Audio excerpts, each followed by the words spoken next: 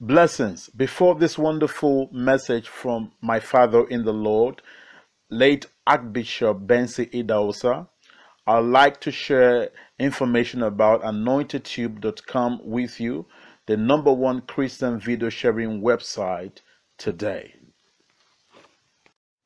AnointedTube.com. This is a powerful site believed to be the topmost Christian video sharing website in the world today. It is ranked as one of the best video sharing websites according to available data. It hosts videos of preachers, gospel ministers, motivational and financial speakers from all around the world. You can as well share our video on all social media platforms. The world database of Christian preachers, positively touching and changing lives around the world. It is a great Christian video sharing website. The Lord bless you.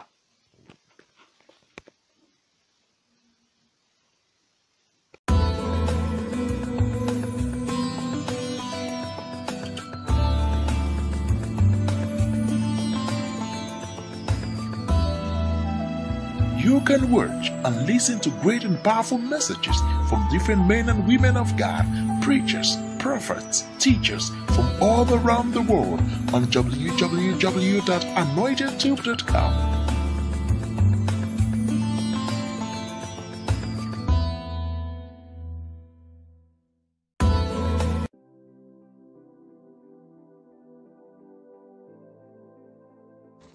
Hey there, this is Anointed Tube. Anointed Tube is blessing and changing lives around the world. We are a data hive of videos by preachers, gospel ministers, motivational and financial speakers from around the world. We need your help and monthly donation by clicking on the donate subscription button on the homepage and also on the video page. You choose the amount you want to donate monthly. Nothing is too small or too big. We are targeting 5,000 people to subscribe now, and we need your help. It is remarkably easy to navigate on the site.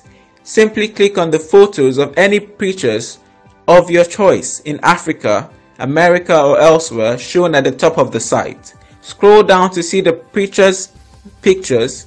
Click on any of the pictures to start watching and catching up with videos from your favorite ministers. Videos can be shared on all social media platforms. We need your help now.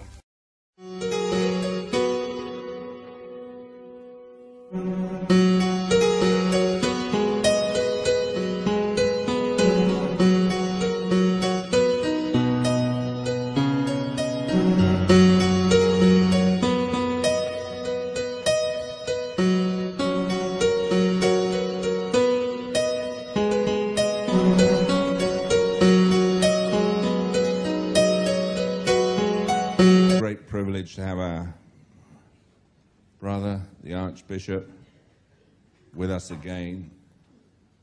You know, I always tell people that God sends the best to those who deserve it.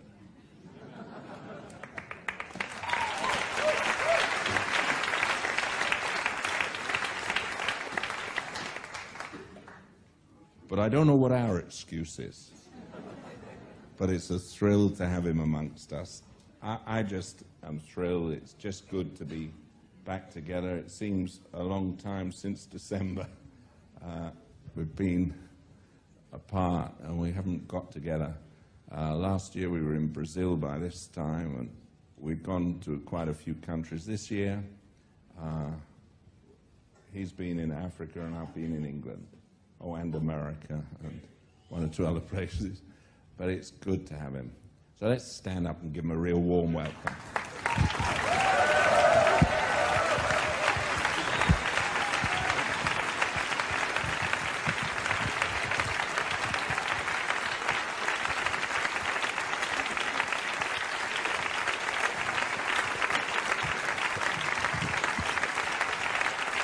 Hallelujah! Hallelujah! So nice to hear that the choir just flew in from Brentwood tonight. thank God for all of you. And Dr. Colin Eckert, thank God for your life, all you have done in England. Before the gospel became gospel in England, a man like Dr. Colin Eckert brought his neck out of the Anglican mission to say, if I perish, I perish. And those who say, if I perish, never perish. So we are glad to have you here tonight, sir. Please take your seat.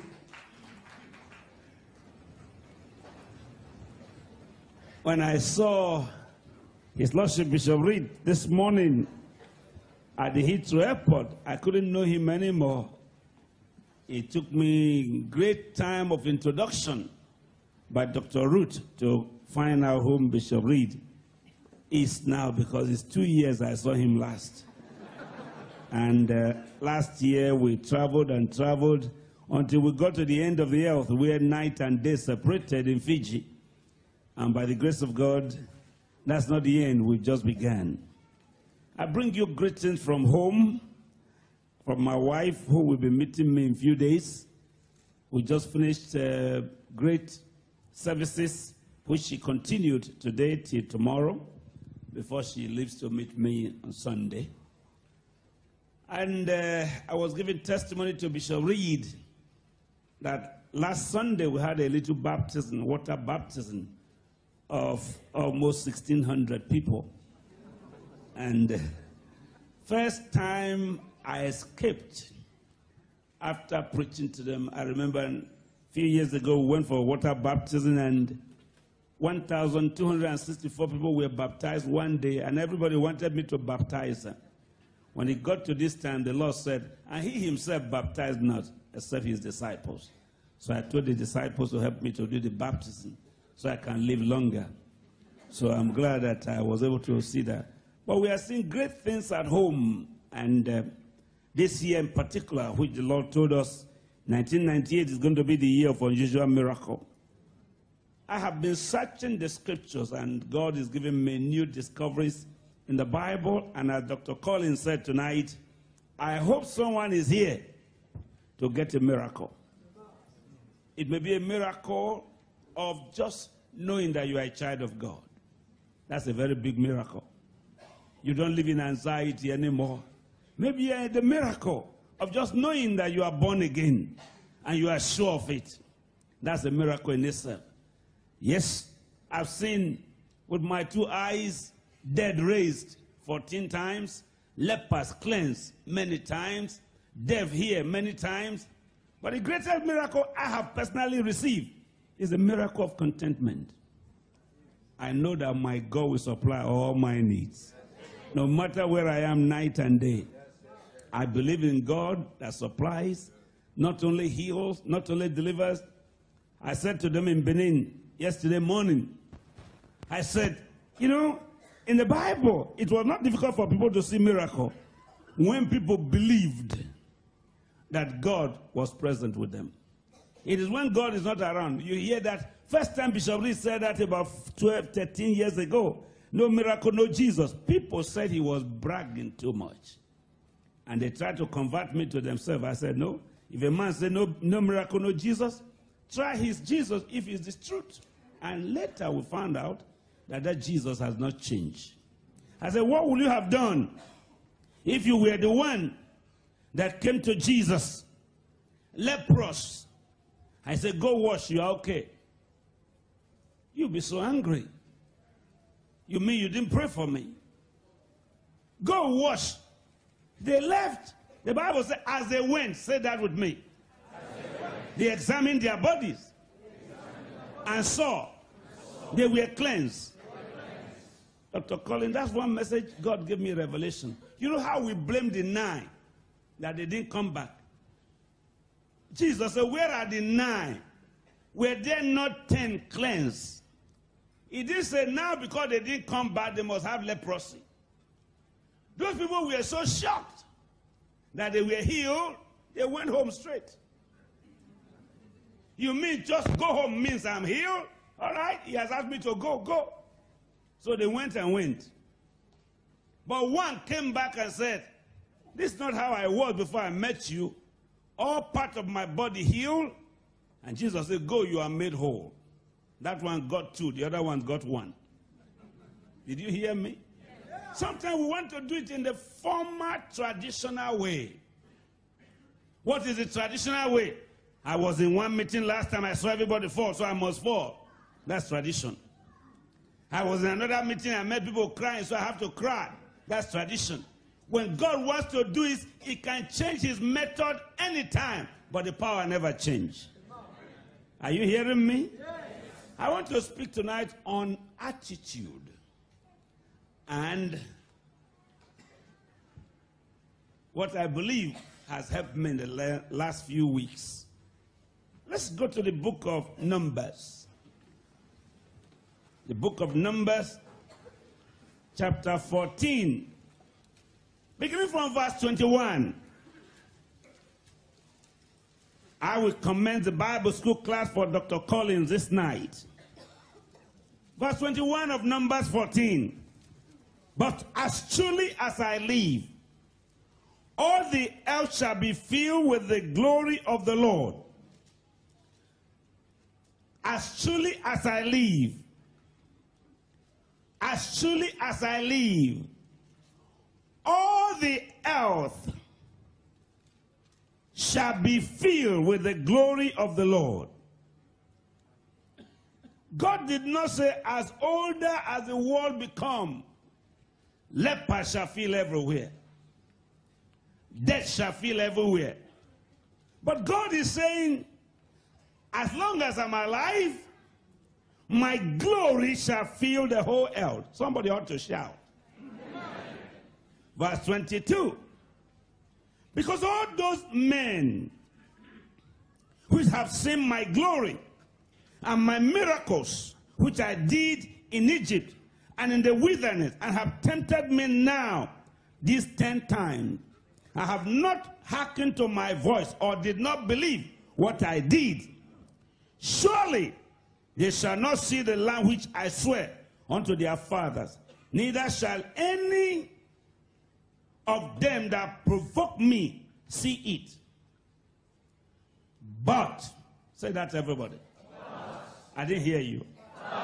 Try it again. Now say it in English way. My servant Caleb, because he had another spirit with him, and have followed me fully, him will I bring into the land wherein he went, and his seed shall possess it. Verse 28, say unto them, as truly as I live, says the Lord, as she has spoken in my ears, so will I do unto you. Somebody should say amen. Amen. I want to take verse 24 first. In the midst of all chaos, doubt and fears, recklessness and doubts, God said there's somebody in town who saw what 12 men saw. He was one of the 12. When he came back, he said, things are not as bad as you think. The land I went to see, maybe it is not the same land that the other 11 saw. I saw a land flowing with milk and honey. And Joshua said, the land I saw flowing with milk and honey. 10 men said, that's not what we saw. The land we saw is a land that eats the inhabitants. And they gave, the Bible called the 10 reporters' report evil reports. But 2 men said, we separate ourselves from their comments. You see, your attitude will determine your attitude. Your life hereafter will be determined. Not how much you earn, not how much you work, but how much of God's character is exhibited in you. I have seen people taken to meetings, lay dying. One of the most anointed men on earth can come and lay hands and say, in the name of Jesus, I command you to rise and walk. They lie and die. Not because the preacher was not anointed, but the man never left home to see healing. Attitude. I've seen many come to meetings where I preach sometime. Never been to church, never. But carried at the point of death. And you get there and say, what are you here for? Sir, I want to be healed. When? Now. Why you are talking? Now means what? He said, now. Can you get up? Yes, sir. Before you finish speaking, they are standing. What happened? He left home believing if he can get there, he will be healed. And there are those you need screw and chisel. Hammer. Believe. No. Believe. No. And they die in their unbelief. Not because God have no power to heal, but they didn't come to be healed. They came to see if God can heal.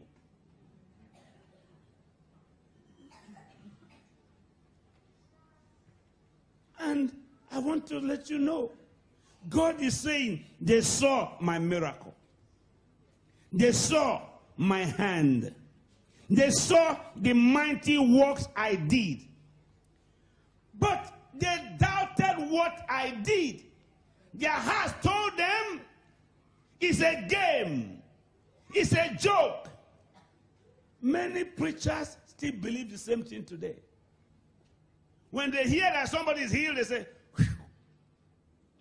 No. In Africa, we don't fight whether men and women believe in God or not. Like I came to England some years ago, I heard a bishop say, Jesus was not born by Mary, and Jesus didn't die, and Jesus, I was shocked. That's not our problem in Africa. The problem is between darkness and light. And everybody who is in the church in Africa have left one tradition or the other. God is saying here, these men followed me. They were in my midst. I saw them. They saw me. I performed miracles. I did things that were shocking, but they refused to believe. Therefore, they will not see any other kind. However, in other words, but one man who believed, he had another spirit.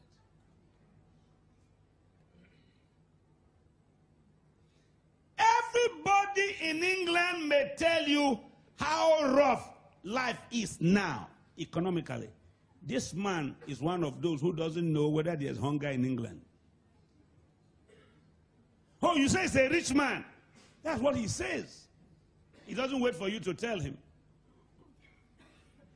This man, if his head is cut now and put in a bowl, he will not believe he's dead. Colin Eckert. He will not believe. Me, unless you tell me I'm dead, I will not know. And if my eyes are open and you tell me I'm dead, I'm going to tell you I'm ready to bury you. Because I don't believe. Attitude and not the spirit. As this world grows older and older and older, so much of God will be said in different form. Only those who believe in living God will see a living miracle. May I repeat? Everyone around you will say, things are very tough now in England. Only the man who said, my God is tougher.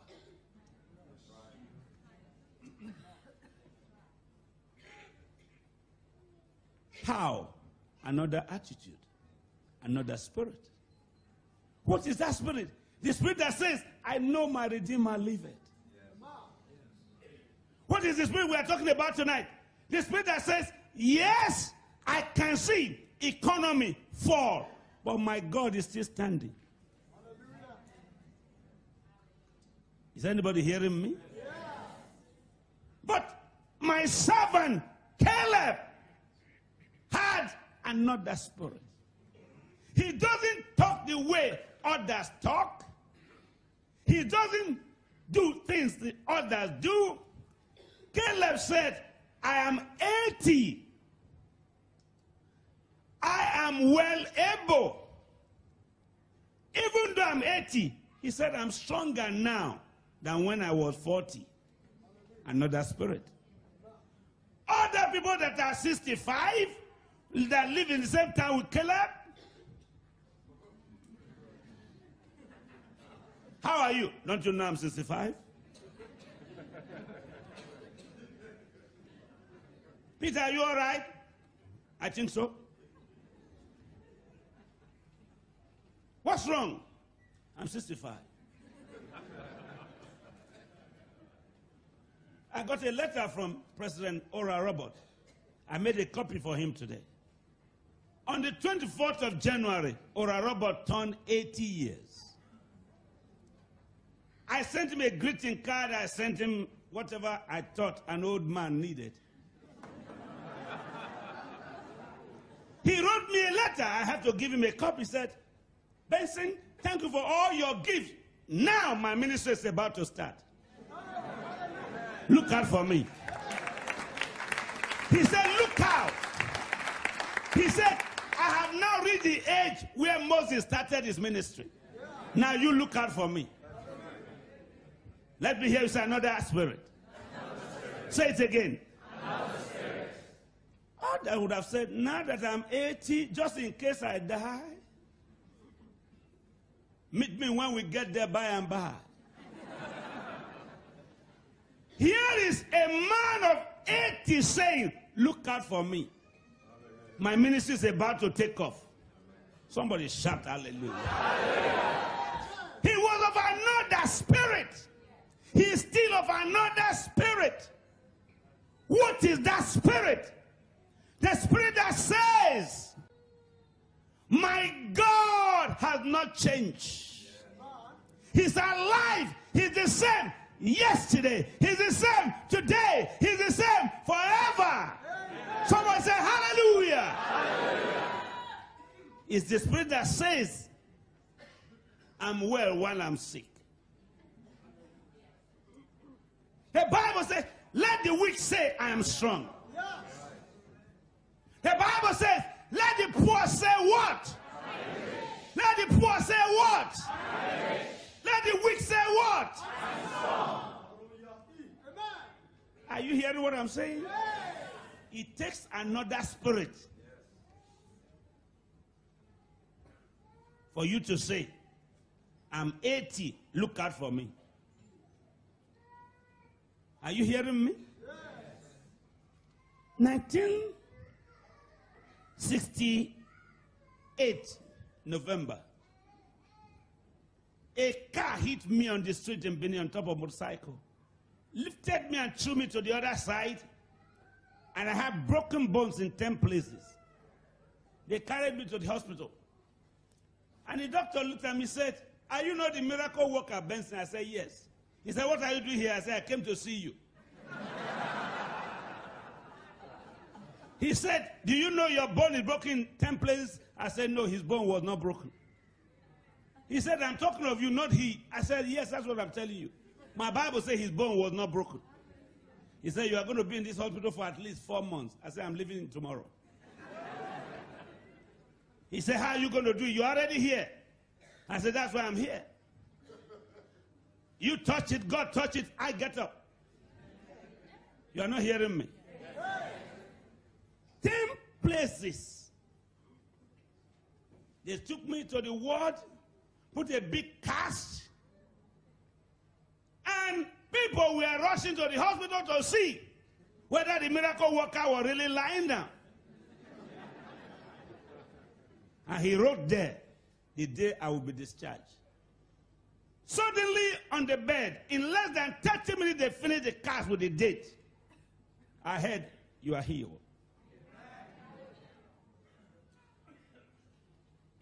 That was all I heard. I got up. They said, where are you going? I said, show me where the bathroom is. I got there. I took the hospital dress away. I put my clothes. Acts chapter 3 said, lifting, jumping, and praising God. So I said, hallelujah. Read your Bible, Acts chapter 3. I call it taxi. I entered. People who heard that I was in the hospital lying down, met my bed empty. I'm telling you my life story. Another spirit. I got home, the pain was still there, but I heard, you are healed. When it was 5 o'clock service time, I carried my Bible.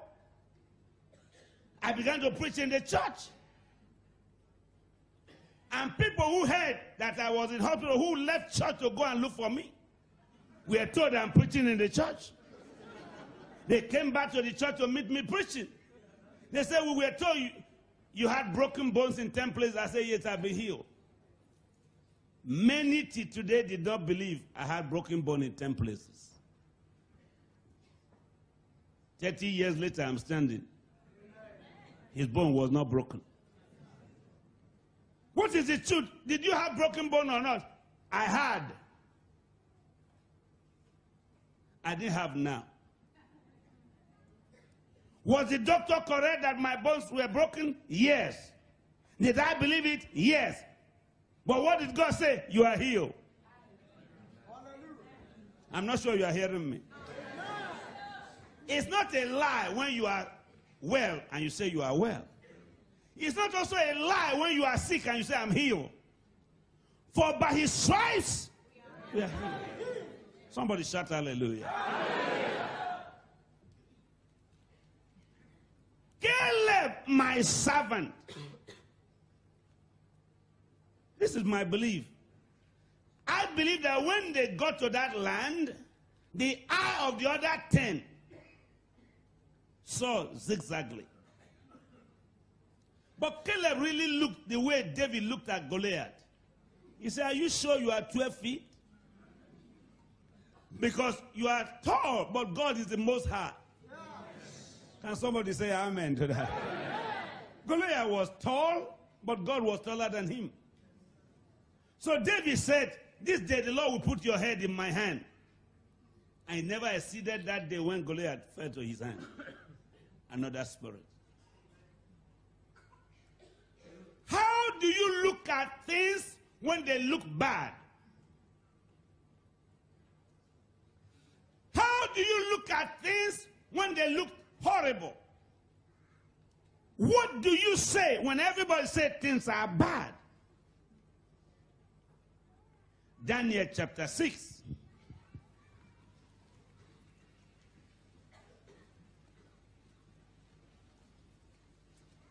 Bishop Reed, on the 4th of January this year, I turned 40 years old in the ministry.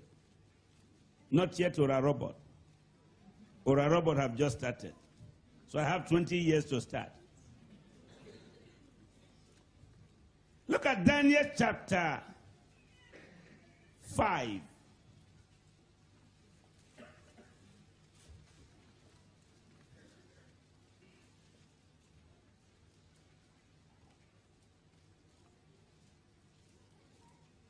You are going to hear strange things in the Bible tonight, Colin. Daniel chapter 5 verse 7. The king cried aloud to bring in the astrologers, the Chaldeans, the soothsayers. And the king spake and said to the wise men of Babylon, whosoever shall read this writing and show me the interpretation thereof shall be clothed with scarlet and have a chain of gold about his neck, and shall be the third ruler in the kingdom. Then came in all the king's wise men, but they could not read the writing, nor make known to the king the interpretation thereof. Then was Belshazzar greatly troubled, and his countenance was changed in him, and his lords were astonished. Look at verse 10. Now, say that to everybody. Now. Please talk back to me. Now. Please talk louder. Now. Kings, wise men, astrologers, soothsayers have no answer. Look at the word again. Now, the queen, by reason of the words of the king and his lord, came into the banquet house. And the queen spake and said, O king, live forever. Let not thy thoughts trouble thee, nor let thy countenance be changed. Who is speaking? Who is speaking? Is she wise? No, she's not called a wise woman, but she has a different spirit. In other words, excuse me, Bishop Reed, what did I hear you are doing? Sad? No need. Change. Well, why are you sad? What I saw is terrible. What they told me is terrible. Here is a woman, no title, in the world of experience and astrology and soothsaying. But she has mouth better than soothsayers. That's what I'm after. She had a different attitude. Look at verse 11. Read it very well with me, loudly. 1, 2, go.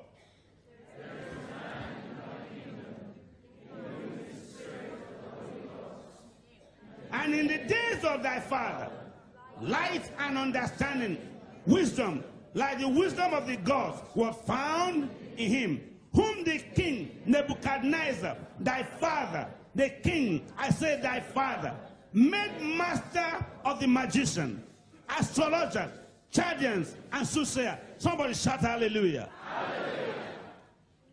This man, Daniel, was master over magicians.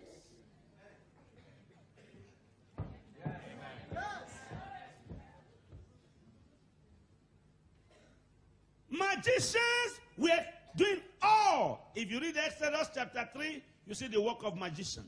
Exodus chapter 4, magician. Exodus chapter 5, magician. Exodus chapter 6, magician. Exodus chapter 7, magician.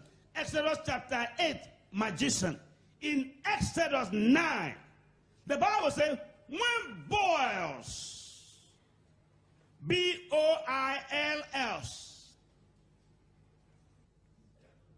You didn't hear that? The Bible used the word, they could no more contest with Moses when their bodies were filled with boils and Moses' body was smooth. Is anybody hearing me tonight? Here is a woman, Dr. Ruth, who said to the king, verse 10, excuse me, what did I hear is happening to you? May you live forever. However, there is a man in thy kingdom. Somebody shout hallelujah. Hallelujah. Not men, a man. In your kingdom, who helped your father before he died? He is still alive. The spirit of holy gods are upon him. He's a wise man. He's a man full of the Holy Ghost. Hear me? He's a master over magicians. Did you hear that? Look at verse 12. For as much as an excellent spirit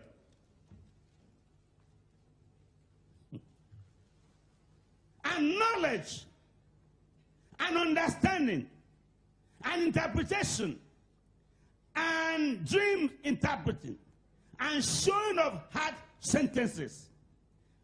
The next line. And the spirit of dissolving doubts. Stand up.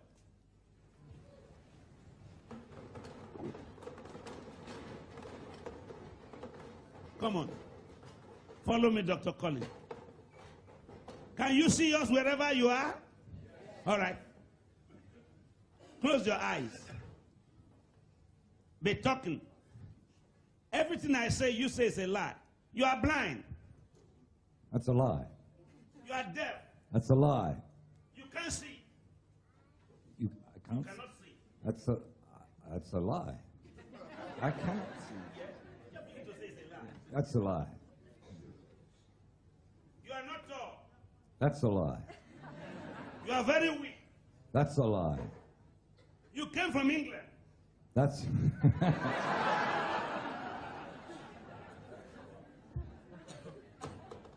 Hear me. Everything you ever said to Daniel that was negative, he told you it's a lie. He has the spirit of dissolving doubts. It's not that if I say you are a very poor man, that's a lie. all of you here, you are very poor. All of you are sick. All of you are blind. Especially you, the black people. Mostly the white ones. It is my prayer, Dr. Colin Oka, that a day will come, no matter how naturally true it is, what you don't want, use your spirit to condemn it.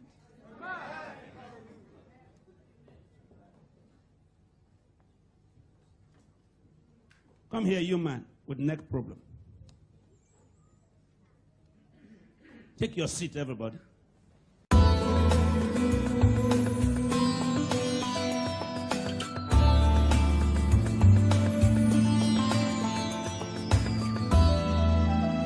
You can watch and listen to great and powerful messages from different men and women of God, preachers, prophets, teachers from all around the world on www.anointedtube.com.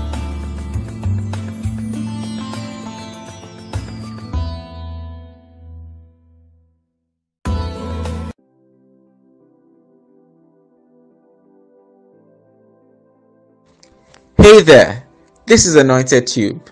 Anointed Tube is blessing and changing lives around the world. We are a data hive of videos by preachers, gospel ministers, motivational and financial speakers from around the world.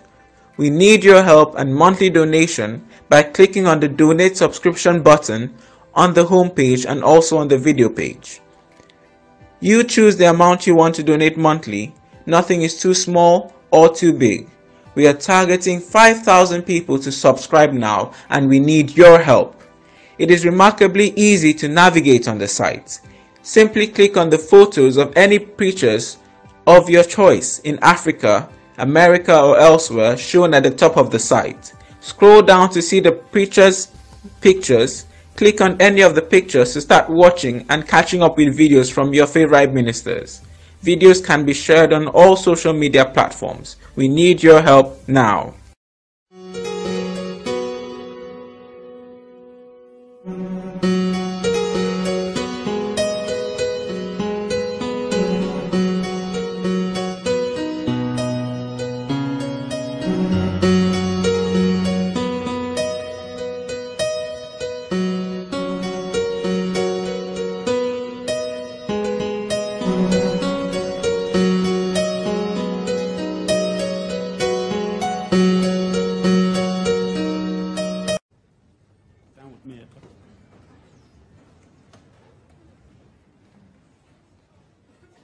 Stand here. When we came into the church, I saw you when they were asking for yellow cards. You raised your hand. True or false? True. Now lose your bandage. Did you come to be healed? Take the bandage off. Turn your neck to the left-hand side. Turn it to your right. Turn your neck to the back. Now turn it to the front. Keep it straight. Keep your neck straight from where it was. Straight. How do you want it to be? Keep it at the way you want it to be. Keep your neck the way you want it to be. Give me your hand. Give me your neck band. Can you run to your seat? My question, can you run to your seat? Turn your head here. Turn your head there. By his stripes, you are healed. And by the authority of the word of God, be healed. Now in the name of Jesus. Go to your seat. Leave it.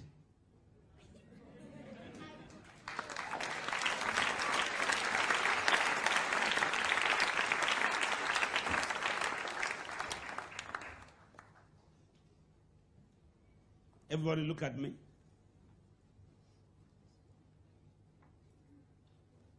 It doesn't matter how long his neck has been there.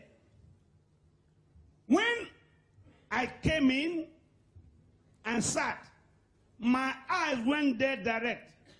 And when Bishop Reed asked who didn't receive yellow card, his hand was only hand I saw, 4 hands. And the Lord said, I healed him.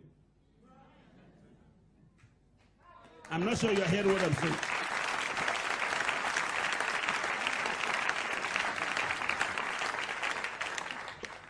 There is nothing that this band can do that the blood of Jesus has not finished. For you to believe in this than the blood of Jesus is a misinterpretation. Yes, this wedge your neck, but Christ healed your neck. Yes. Is anybody hearing what I'm saying? Yes. This is a wedge so that the neck will not go from the place they want it to be. But the hand of God is behind this bandage. The hand of God is stronger than this bandage. And unless he believes that this hand bandage is not as strong as the blood of Jesus, he will be sick. But if he say with his same mouth, if God say I'm healed, then he's healed. But if he says, doctor have not seen it, he will not be well until he believes he's well. Daniel was not only a man who said, if you throw me to a lion den, I will come out. Before he was thrown in, he knew he was not going to be eaten by lion. Now, if I give you a big dog, you are going to run. Not lion. I'm saying human. But by what you are hearing now, you wouldn't run. No. Amen. Amen. Now you have the gift of dissolving doubt now. Did you hear me? All right. If I bring Bishop Rick's dog to say hello to you, except by what you have heard now,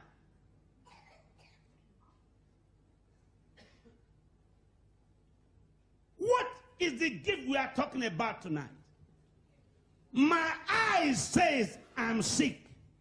My spirit says I'm well. What my spirit says is stronger than what my eyes see. Is anybody hearing me? You said to Daniel, I'm not well. He said, it's not true. You are well. But he said, look at my head. He said, I can't see. You say, I'm talking about my head. No. He had the gift. Somebody shout hallelujah. Hallelujah. Of dissolving no matter what doubt you gave him. Colin, I didn't know the gift of dissolving doubt was in the Bible. If anybody come to my house in Nigeria and say, Papa, my mother died, I say, congratulations. They say, you didn't hear what I said? I heard. They say, my mother, I just lost my mother. I said, congratulations. They say, why? Were you waiting for your mother to bury you? They say, no. Won't it be an honor for you to bury your mom? Yes, sir. Clean your face, so I can pray for you. And they clean their face. I say, go, I'm not praying. Why? Because your mother has gone for glory. Oh, all right, sir. Thank you very much. I'm going back home. So I say, oh, I'm sorry. I'm very sorry. You really lost your mom. Oh, God. I'm sorry about that. What are we going to do next? I have increased your doubt and your fear. But when I say congratulations, you say, what for? Thank God your mom died, not you.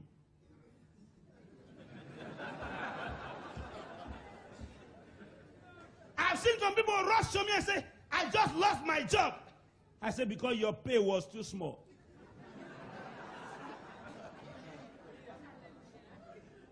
Have the gift of dissolving doubt, and doubt will never knock at your door.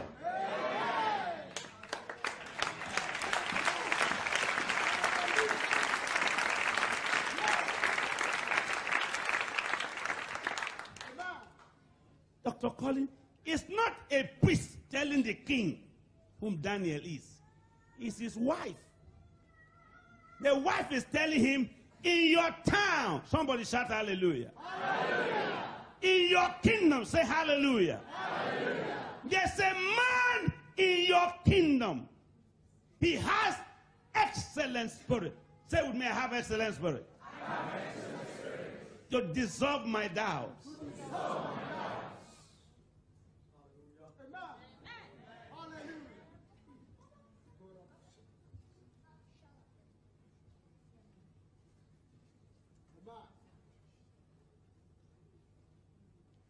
He has the gift of interpreting hard sentences. Let me give you one example of the hard sentences. They came to say, Daniel, are you aware of what they are saying about you in town? He said, what? The king is going to throw you to lion's den. Daniel said, I'm the first to go and come back.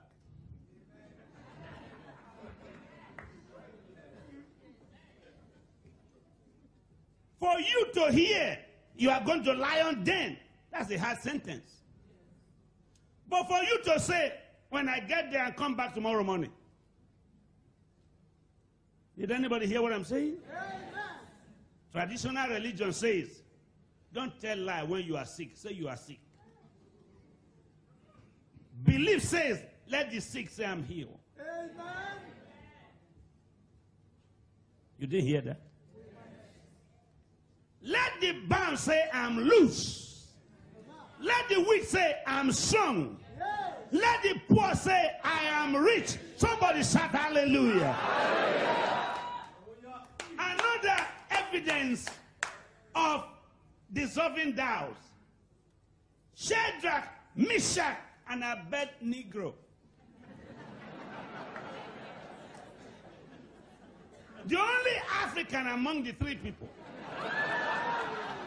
One British, one American, and one African. It was Abednego that said, if you throw us to the fire, we will come out. Then Shadrach said, it's true.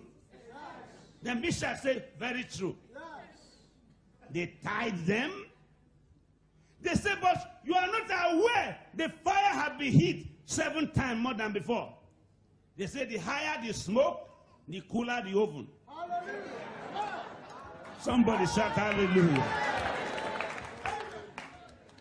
Maybe you left home. Oh, Bishop Reed is going to pray for me tonight. They've asked the Archbishop to come. If what I'm saying now cannot heal you, laying of hand cannot heal you. How many of you came that were sick? Stand. If you were sick when you came, stand. Is that an English word? Is that an English word? If you were sick when you left home, stand.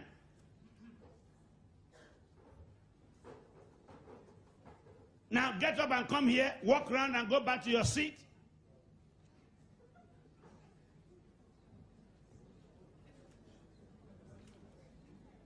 As you are coming, the Lord is healing you.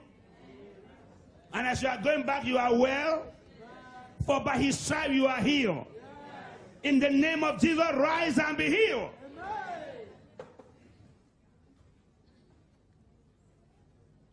Go back to your seat. You are healed. Check your body when you get home. The trace of your disease is dissolved. Somebody ought to join me to say amen. Amen. Have I prayed for you? Yes. Whether I lay hand or I pronounce it, you are healed. Somebody who knows you see jump up among you. God bless you. God bless you. Begin to go. You'll be stronger. You are healed. You are healed. You are healed. You are healed. I say you are healed. Everybody get up, say I'm healed. I say everybody get up. I didn't say some of you get up. Everybody get up, say I'm healed. I'm healed. By his stripes I am healed. I'm healed. Now look at me seriously. How would you have felt, Dr. Collins, before you and I read in this book, Shadrach, Meshach, and Abednego? We are told the fire we are going to be thrown in, 3 of us, come up. Now you be our informant. Come and tell us what the king have done. What he's going to do to the 3 of us. He's going to bind you. Right? So go ahead. He's going to bind you, he's going to tie you, and he's going to throw you into the furnace. Now supposing the leader of the 3 ran away and said, I don't believe in God anymore. What do you think the other 2 would have done? They run. I don't believe that 3 people spoke at the same time. One said on behalf of the rest. Even if we are thrown in, we will still not bow. You know what the other 2 said? Amen. Did you hear that? One of us among us must have the gift of saying no to what the enemy suggests. Do you hear me? The first thing I told this man 13 years ago, you are misunderstood. Don't misunderstand yourself. Are you hearing me? Then he asked me to come to this church. The pulpit was there. There were about 80 or 65 people. They cleared the whole seats and began to dance. And for 2.5 hours, they were dancing and jumping and praising God. I said, I thought people were crazy in Africa, but there are mad people here in England. For 2.5 hours, he was the praise worship leader. No choir, nothing. Everything was set aside. In this church, when this church began, there was no time to pray for the sick. They danced until they forgot they were sick. Are you hearing what I'm saying? In the Bible, say with me, Bible. Bible. There was no day set aside for healing.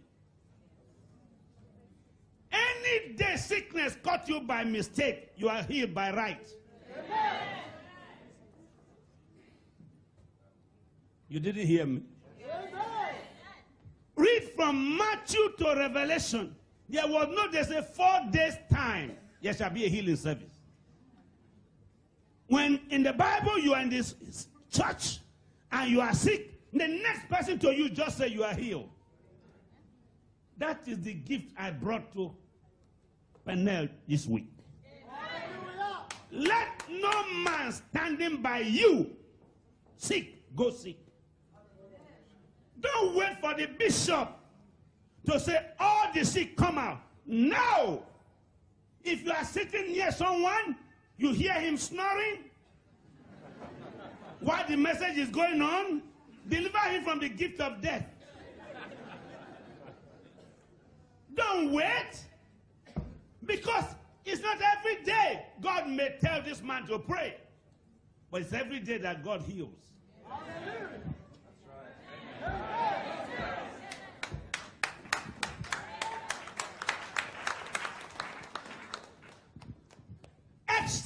Spirit, come. 4 of you come.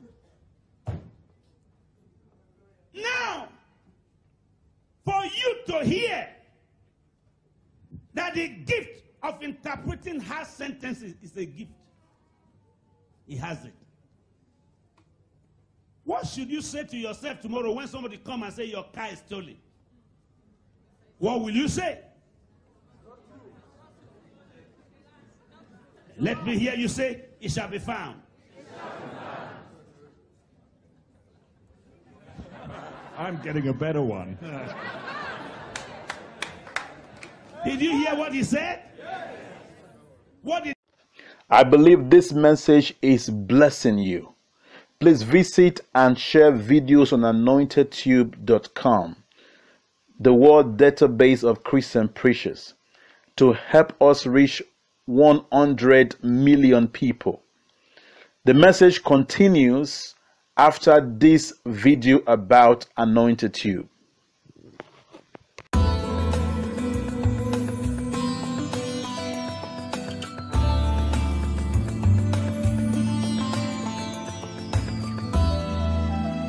You can watch and listen to great and powerful messages from different men and women of God, preachers, prophets, teachers from all around the world on www.anointedtube.com.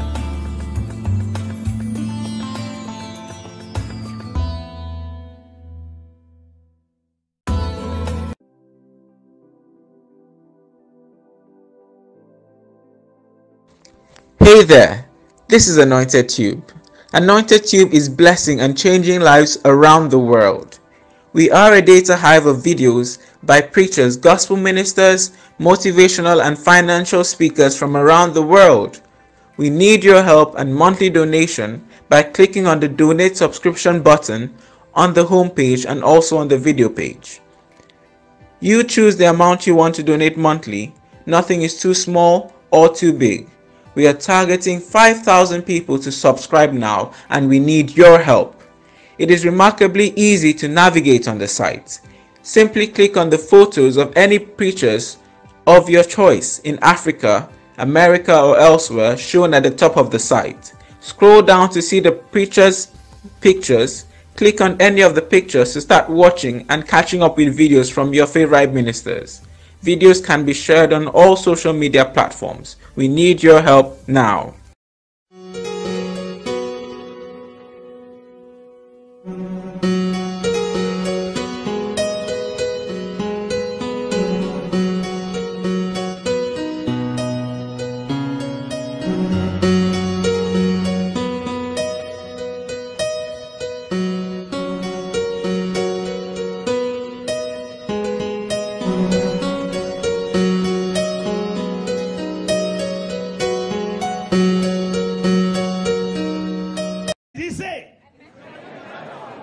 Someone have taken my trouble that God may give me his peace. That's what he just said. The old car that had been stolen, somebody needed it. But God is going to give me a better one. But for a testimony, that one shall be found. You didn't hear what I'm saying? Someone took it by mistake. They will bring it by right. Twice in my city. We were in convention 1 year. My wife asked the driver to go and buy bread with Daisy, the junior one, to root. Thieves asked them to come out of the car, and they drove it away. In my city, when they got home, they opened the lockers to see if there was money, and they saw my picture. They brought the car, they drove it near my house and put the key on top.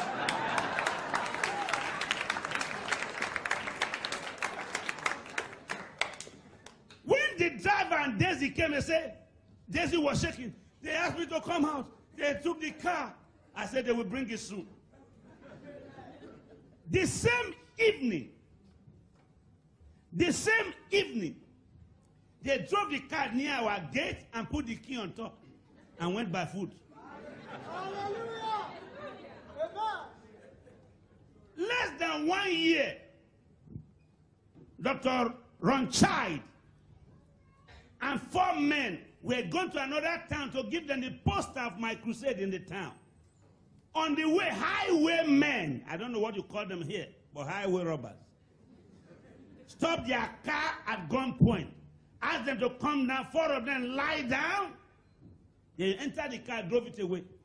When they got 3 miles, they entered a little lane to find out what was in the car. They opened the trunk and saw my crusade pictures. They put the thing back, locked it, and began to look for whom they took the key from. They drove and met them and said, we are sorry, we didn't know it belonged to the house. Here you are with the key.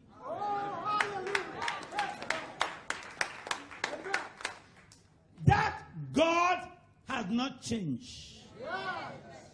What belongs to you, the enemy shall not desire it. And if they take it by mistake, call it back in the name of Jesus.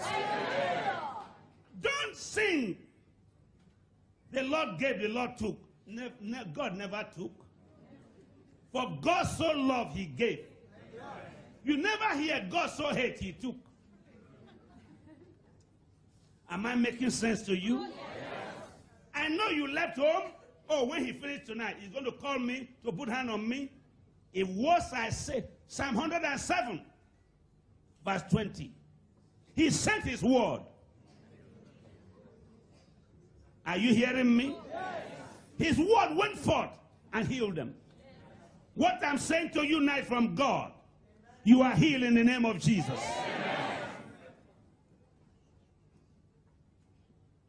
Several times we've seen that happen at home.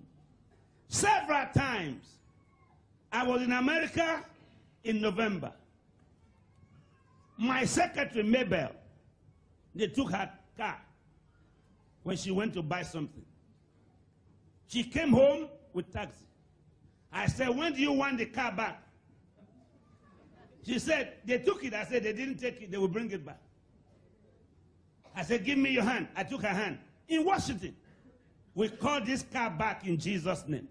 Amen. She said, amen. But when she left, she went to tell police. And she went to tell the insurance company. I said, maybe where did you go? I've been looking for you for the last 1 hour.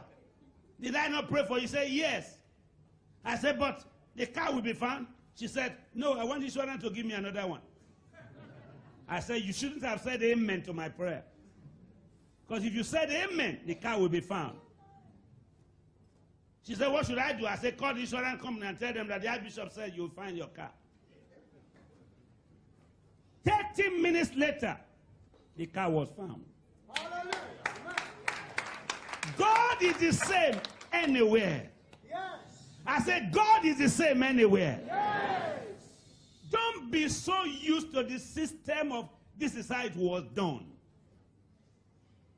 Unless you fall, you are not healed. Unless they lay hand on you, you are not healed. Many people in the Bible, when Peter passed, who were laying, dying, they say, who just passed? They say, it's Peter. They say, oh, I'm healed. By the shadow of Peter, not by the hand of Peter. Many were healed. How did it happen? They believe that if Peter passed that way, they shall be healed. You left home this evening believing that when you get here, you'll be healed. It is me or Reed or Colin or Peter you were coming to see. Now I'm telling you, you don't need to pay for your injection. It has been cured. Somebody ought to say amen. Amen. Did you hear that? Yes. I dissolve your doubts. I command your doubt to leave you. In the name of Jesus. Amen. Listen to this. The queen said, Daniel had that gift. The Bible said, then was Daniel brought before the king. Verse 14. The king said, I have heard of thee, that the Spirit of God in thee, and that light and understanding and excellent wisdom is found in thee. Hear this. The gift of wise men, the gift of interpreting dreams is found in thee. Then the king said, the gift also that dissolves doubts. verse 16 is found in thee. If you can read the writing, interpret it for me. Daniel answered in verse 17, let your gift be for yourself and those who don't know God. I will read the interpretation. Are you here tonight? I came to take you to a new level. Don't wait for healing line before you are healed. If you don't know how you feel nothing. I hear people say, I don't know how I feel, because you don't feel anything. Anybody who have a feeling should know.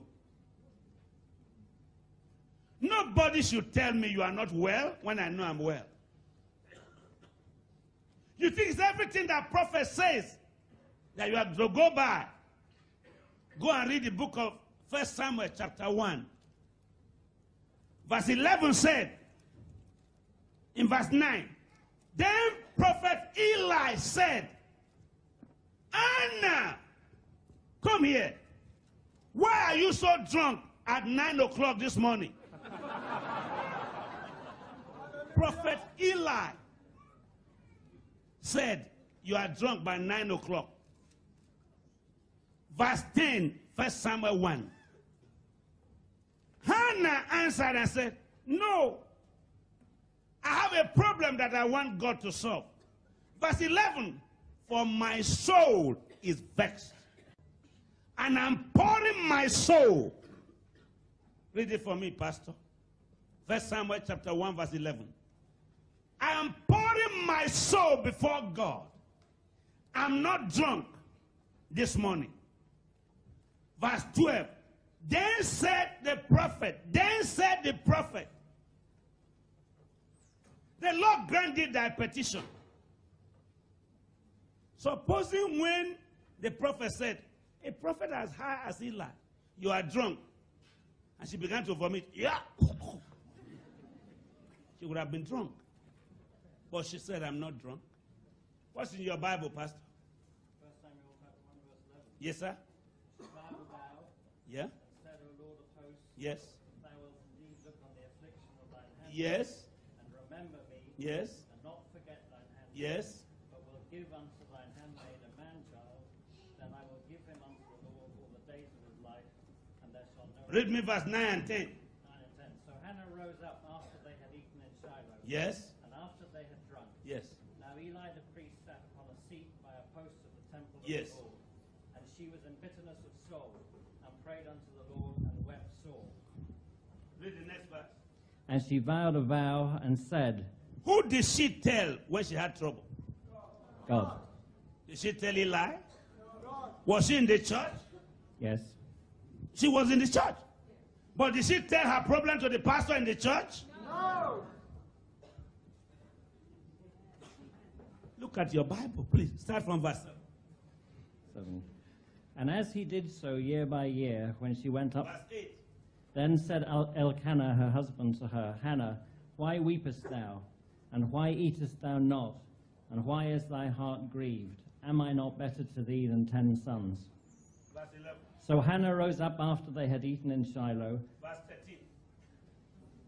Now Hannah, she spake in her heart, only her lips moved. Verse 14. And Eli said unto her, How long wilt thou be drunken? Put away thy wine from thee. Verse 15. And Hannah answered and said, No, my lord, I am a woman of a sorrowful spirit. Verse 16. Count not thine handmaid for a daughter of Belial, for out of the abundance of my complaint and grief have I spoken hitherto. To who? To God. Verse 17.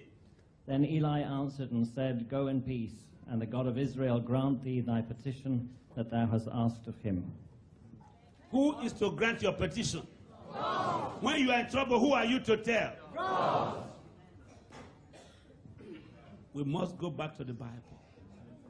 To come to the house of God means you have resolved, God is my final solution. Amen. Yes or no? Yes. Whether you are prayed for or not,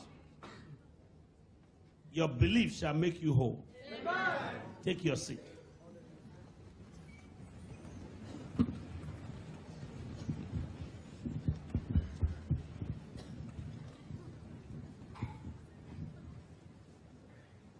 When will you want your problem to be solved?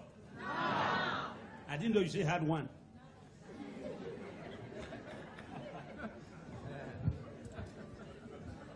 When will you want your problem to be solved? Now.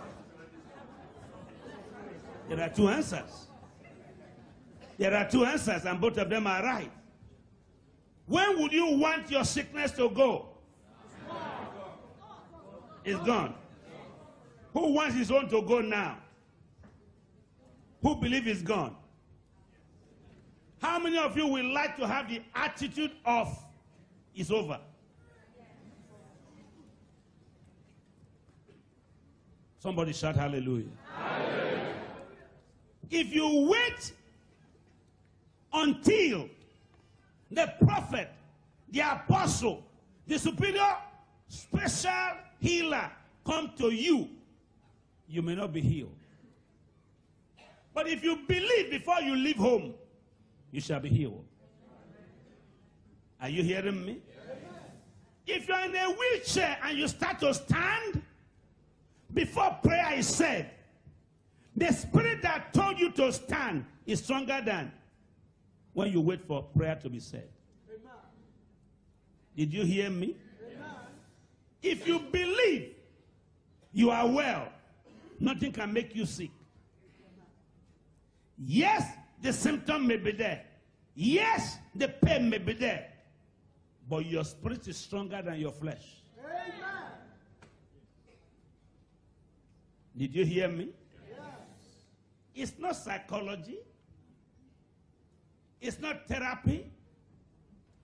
It's faith and confidence in God. Hallelujah. Greater is he that is in you than he that is in the world. Amen.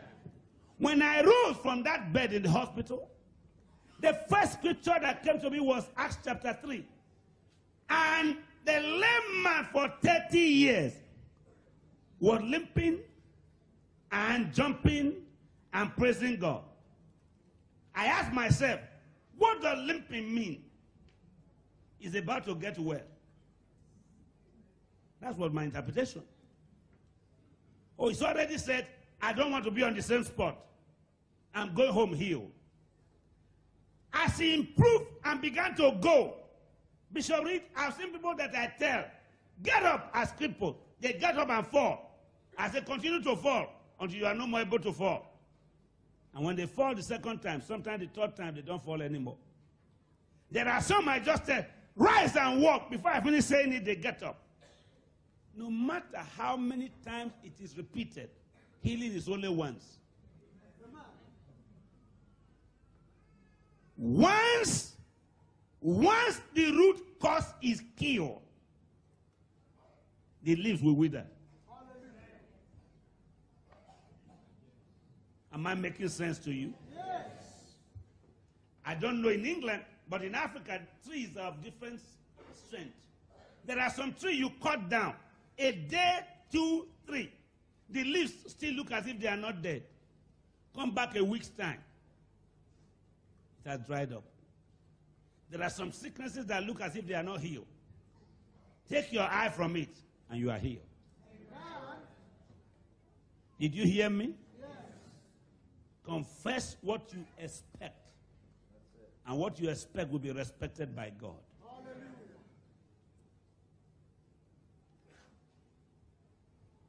Chapter 6, verse 3, Daniel.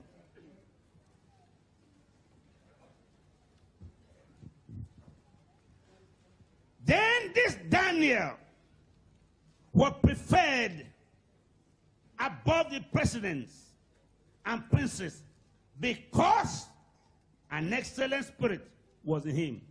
And the king thought to set him over the whole realm. Somebody shout hallelujah. Hallelujah. I'm here for the first time this year to give you another spirit. An excellent spirit. The spirit that says, I will no more talk the way the world talks. Because I fly so much, every time I hear the pilot or the air hostess say, fasten your seat belt, I fasten my faith belt. I've never seen any man saved by seat belt. I've seen people saved by faith belt. When you rebuke the spirit of death, you save yourself from disaster. And this year is a year of unusual miracle. God sent me to tell you, dissolve your doubts, and your doubts shall not possess you. From this day, have an excellent spirit. What is that spirit? What God has said will come to pass. What is an excellent spirit? I am looking for a job, I will get one. For an applicant. What's an excellent spirit? I'm a barren woman, said by others, but I know I'm a mother of children. That's an excellent spirit. What is an excellent spirit? By his stripes I have been healed. What's an excellent spirit? I have no money in my pocket, but God is going to provide. That's an excellent spirit.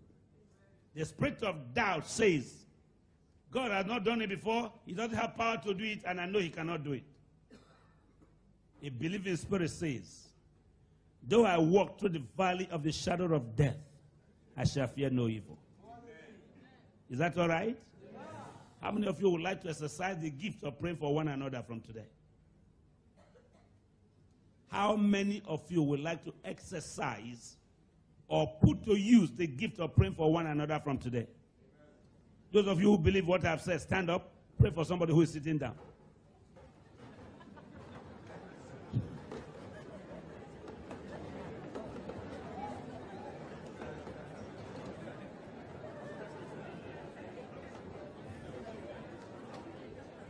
Did you hear that? Pray for somebody.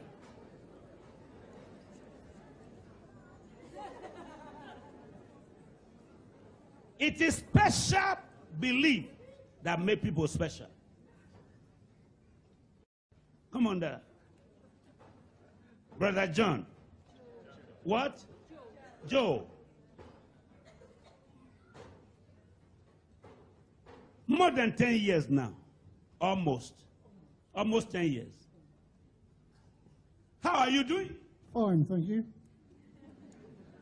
Joe. You are going to die tomorrow. You know that? No.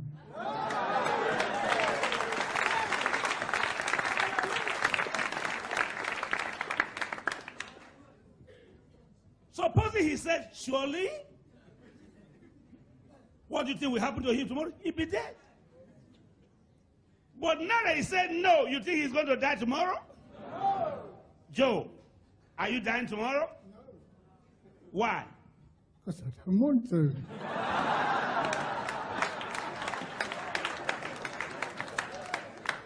I don't want to offend your wife. How old are you? I'm a year older than last year.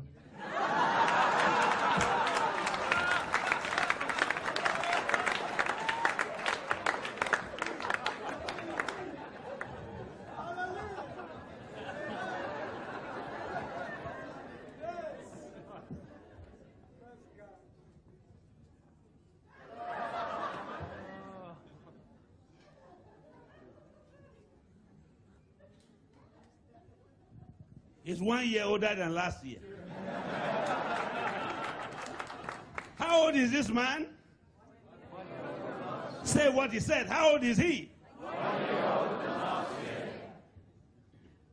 How old will he be next year? 1 year older than this year. How old will he be 2 years' time? 3 years older than this year. You think he has written an application to death? Everybody say no. No. May I say the last word before I close in prayer? Don't write application to problem with your mouth. Say no to sickness. Say no to poverty. Say no to trouble.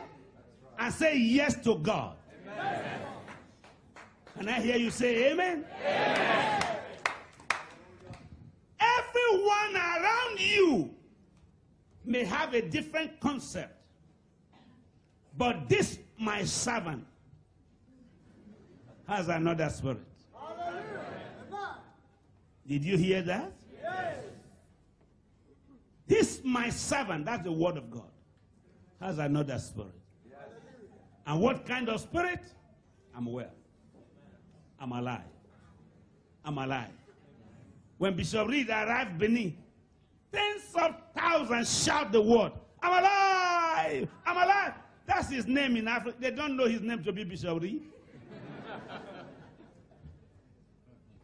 1 year he came to Nigeria. I introduced him and he came and said, I'm alive! Every subsequent year he has come, his name is I'm alive. And I believe I'm alive is better than I'm not well. Do you hear me? Yes. If I were you, I would say I'm alive. I'm alive. If I were you, when somebody say, how old are you? Next time, what will you say? I say, if they ask you, how old are you? What will you say? I'm a year older than when? Last year.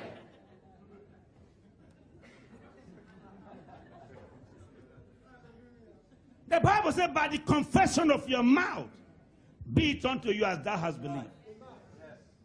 I'm getting tired that people have to set a day to fast, to pray, to be well. It is not fasting that we get the glory. It's Jesus.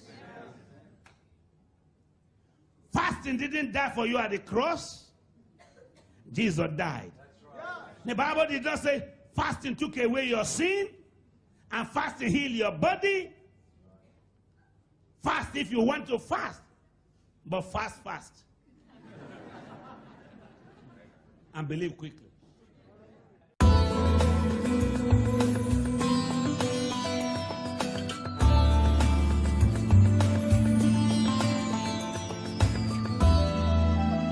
You can watch and listen to great and powerful messages from different men and women of God, preachers, prophets, teachers from all around the world on www.anointedtube.com.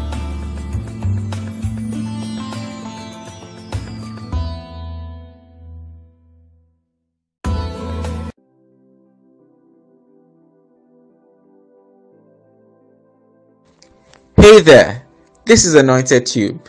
Anointed Tube is blessing and changing lives around the world. We are a data hive of videos by preachers, gospel ministers, motivational and financial speakers from around the world. We need your help and monthly donation by clicking on the donate subscription button on the homepage and also on the video page. You choose the amount you want to donate monthly. Nothing is too small or too big. We are targeting 5,000 people to subscribe now, and we need your help. It is remarkably easy to navigate on the site. Simply click on the photos of any preachers of your choice in Africa, America or elsewhere shown at the top of the site. Scroll down to see the preachers' pictures. Click on any of the pictures to start watching and catching up with videos from your favorite ministers. Videos can be shared on all social media platforms. We need your help now.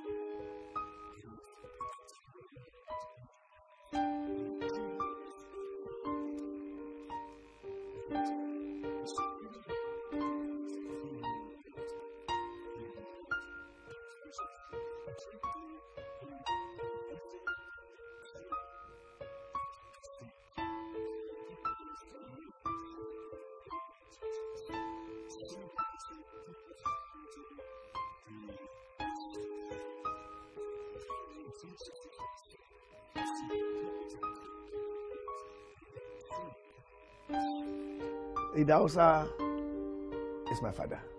My first encounter with Archbishop Idahosa, he was doing a big crusade in the center of Accra, which is called Circle.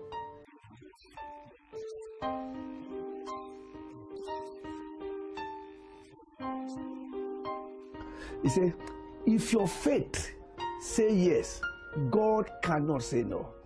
Idahosa is a man that believes with God all things are possible.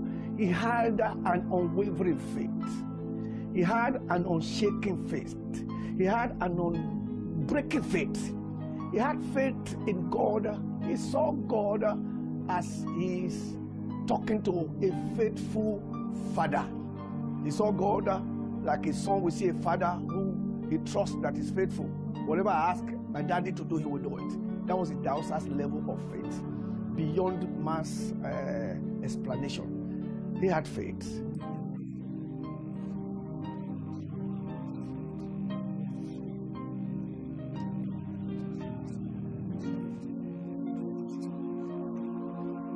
Spiritual a person, yet he was so human in nature. A man who reached out to everyone, the high and the low in society. A man who rubbed shoulders with presidents and the highest of dignitaries you can think of in society. I feel very blessed because the Lord has called me to preach the Word of God in Africa and particularly in Nigeria. And I've been here with my husband 40 years now. It's a blessing, and it's particularly been a blessing to work with Papa Idahosa and Mama Idahosa. When you talk about legacy, I remember traveling with Archbishop Idahosa to Kaduna for the consecration of Bishop Oyedepo. I think it's Faith Liberation Chapel. I remember it as if it is today. And Archbishop said, we are going. And when we got to Benin Airport, Okada, that's Chief Egbenidion, had given him an aircraft. So we flew from Benin City Airport to Kaduna. And I carried, and it was there he told, in the preach, he said, this is my son. At that time, I didn't really know Bishop Oyedepo. This must have been early in the 80s or something. And then a couple of weeks after, Bishop Oyedepo came to Church of God Mission Sunday evening service.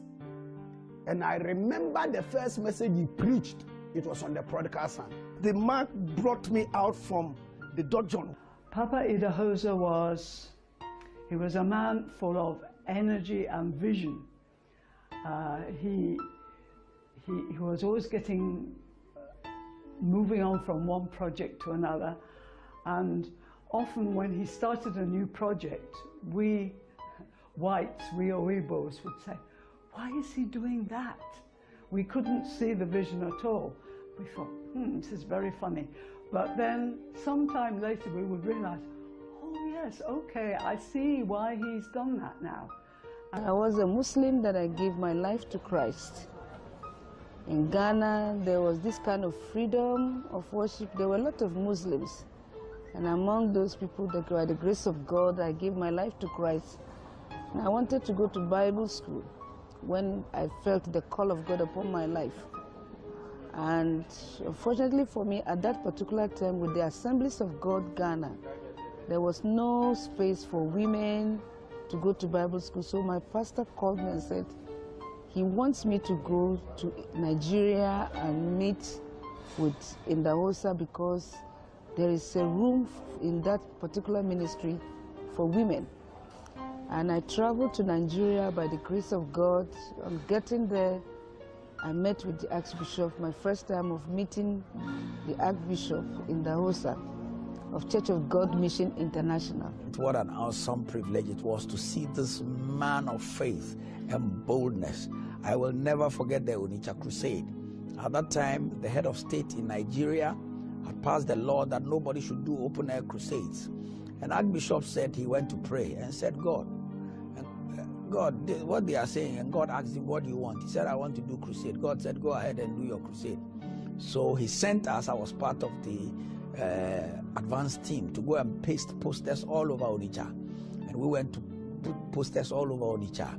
And the first day of the crusade, a truckload of soldiers came. The man of faith, the man of prayer, the man of courage, the man of peace. And Archbishop mounted the platform, and the soldiers came with their guns. When Archbishop started preaching, they all put their guns down. When he made the altar call, they all raised their hands to receive Jesus as Lord and personal Savior. And we stood there, and the whole crusade was an eye-opener for us. And right there, I decided I needed to go and know more from this man. Fortunately, he was offering scholarship for people who want to attend Bible school in Benin, All Nation for Christ Bible Institute. And so that particular year, I requested, I wrote, and fortunately, I was invited to come. So we went to Nigeria to begin my class. Actually, I went there 79. My class started in 1980. And we went through the Bible training, and it was powerful. We were all charged up. He started the Word of Faith schools. He started the Christian Hospital, Faith Mediplex. He started Benson Idahosa University, all those. And well, he's a man we can't forget. He was a great example to us, and I thank God. It's particularly good for us, whites, British, because in Britain, people are rather skeptical these days. You'll not find many people who are really born-again Christians. People of faith are few in Britain, but if we can come here and our faith can be increased, can be inspired, particularly by the things that Papa did, we are blessed. Let me share this. And I think for those who were around in Church of God Mission at that time, we traveled to Washington for Jesus. John Gemenes went to Baltimore, flew to New York, and then flew to Lagos on Nigeria Airways 11 hours. And then we took Okada Air from Lagos to Benin City. It was bad weather. Brother, it was one turbulence I told God, as long as I'm alive, never let me face anything like this again in my travel. Archbishop Idahosa and the wife Margaret were in the first class, which is only divided by a curtain, because it's a 90-seater plane. And we took off from Lagos to Benin. It was bad weather, raining cats and dogs. We rented a storm. There were Filipino pilots. And then they said that he has lost contact. The pilot said, listen, he has lost contact with Lagos. And so he doesn't know where he is. That is ridiculous. You are supposed to be taking us to Benin. So if you, the pilot, has lost contact and you don't know where you are, and it's raining cats and dogs, what do you want us to do? And when I looked through the window, brother, I was sitting at the edge of my seat like this. I was shaking in my boots. I'd never been scared like that. I thought it was a life and death situation. The plane will nose dive, turn left, turn right. When I looked through the curtain, I was looking at the reaction of the Archbishop Idahosa, who said, Jesus, Jesus, Jesus. And then one time he stood up in the aircraft, lifted his hand. I will never forget. He said, God, this is what he said, God, you called me and you didn't say I would die in a plane crash. My mission is not finished. My assignment is not over. We call the enemy to order and command the devil to back off. Now you pilot, you better find out where you are and take us to our destination in the name of Jesus. Then he sat down. 5 minutes time, the pilot said, he has made contact with Port Harcourt. Listen to this. We are supposed to be doing 30 minutes from Lagos to Benin. And the pilot, we landed in Port Harcourt. So we have lost our way. We would have ended up in the sea. I will never forget. We landed in Lagos. It was still raining. That is where the testimony is. Mama Idahosa was there, you can ask her. I told Papa, can I please go for bus? Because I was afraid, can we get a bus so we go to Benin? He said, no.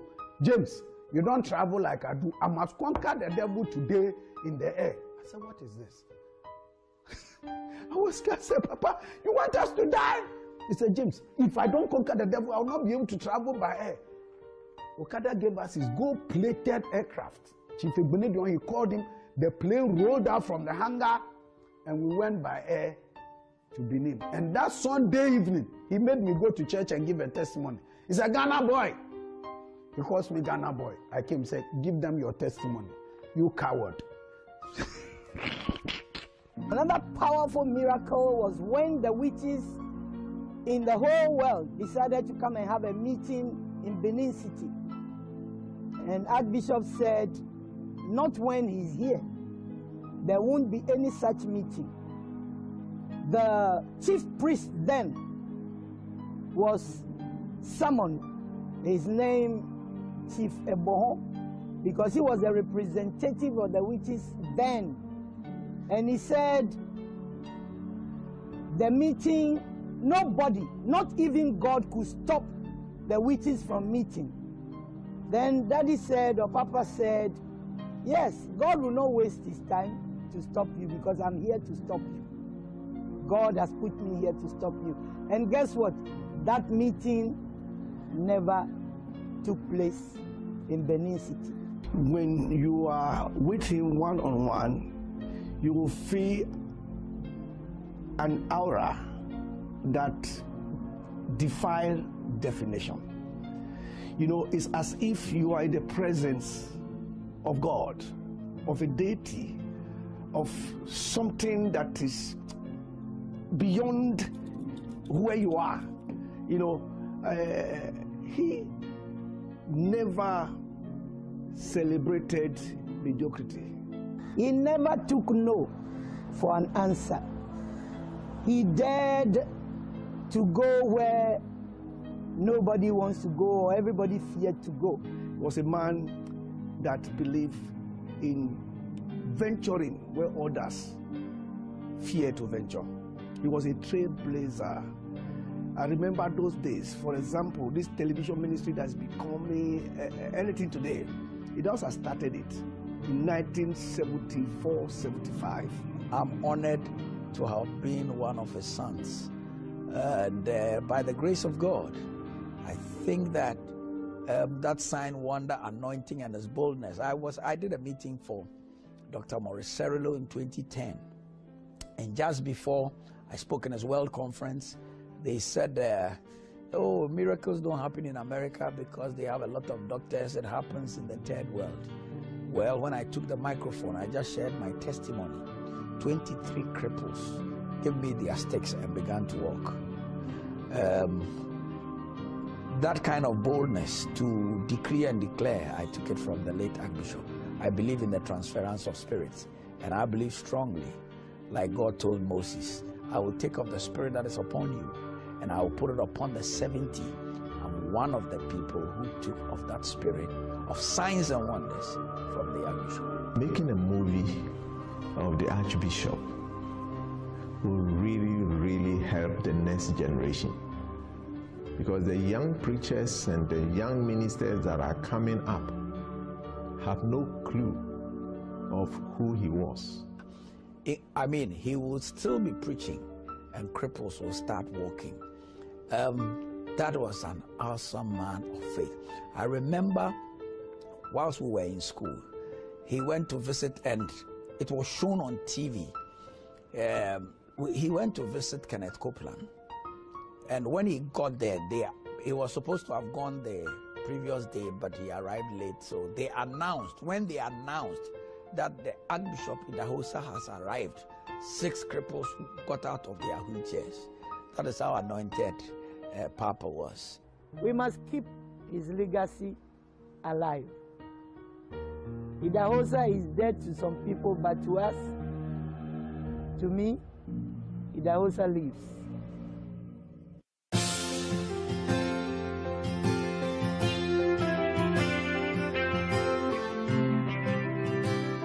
Hello, I am Bishop Margaret Benson Idahosa, the wife of the late Archbishop Benson Idahosa that did wonders while he was on earth here. Early in the morning when I rise, I will lift up my eyes. Now let me let you know how I got to meet him. You know, in those early years, he used to ride his bicycle with some tracks going from street to street, and one of it was my street. And every time he comes, we call him Pastor. Pastor, he was young then, about 21 or 22. He was very, very young, but he didn't mind. He was not ashamed of the gospel because he knew that that was the power of God in his life. And one of these days he was riding past and people were crying in my house.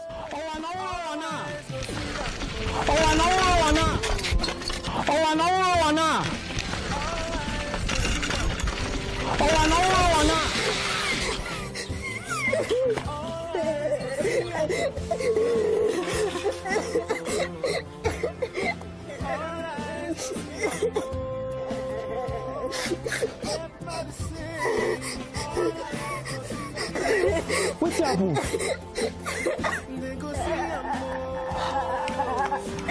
Monkey, what's happened? And he just stopped, brought his small little Bible out and came in, just waded through the crowd. And he came and I said, Pastor, please, today is not like any other day. Somebody just died. And the people say, I have been riding my bicycle all through.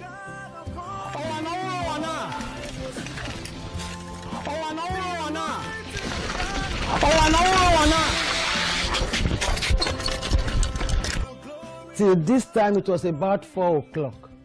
And I want to raise somebody. I say, hey, please, I beg you, don't make a mockery of your God. He said, no.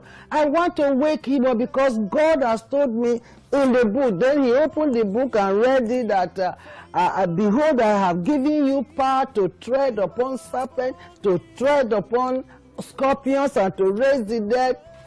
And I said, listen, don't make a mockery of yourself. The kingdom of heaven is at hand. Heal the sick. Raise the dead. I said what? I beg waiting I talk. Again.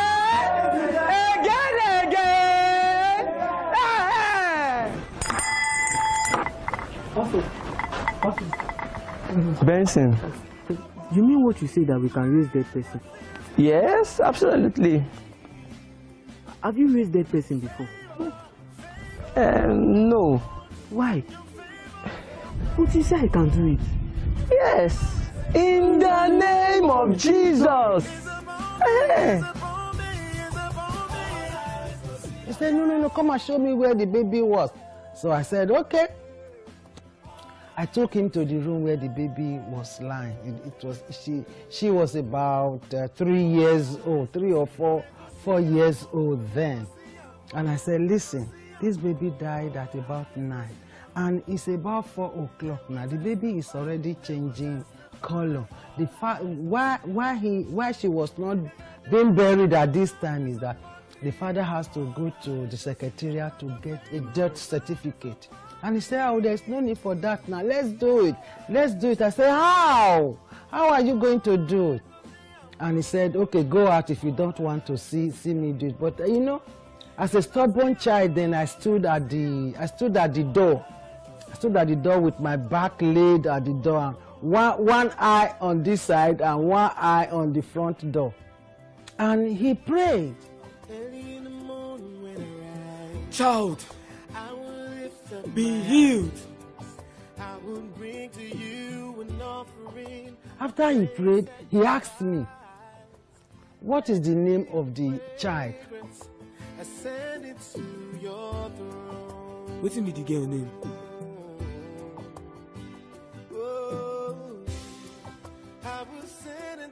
I said, it's Inwarata. I'm a living testimony. I give God the glory for counting me among the living today. I'm a testimony that the whole world knows about through my father, late Benson Idahosa. I was sick about 2 weeks. After the sick, convulsion hold me. So I died. When I died, they kept me inside one room. So my people was crying, weeping. About 2 hours, maybe 3 hours later, my father called my late Benson Idahosa. He said, what is happening? They told him that their daughter has lost. They said, what happened to her? He said she was confused. So they tried ordinary native doctor tried, they can't raise her back to life. He said, where is her now? He said, she's swallowing there. He asked my father the question. He said, Daddy, do you believe that the God I serve can raise him come back to life? My father said yes. So he said they should take him to the room.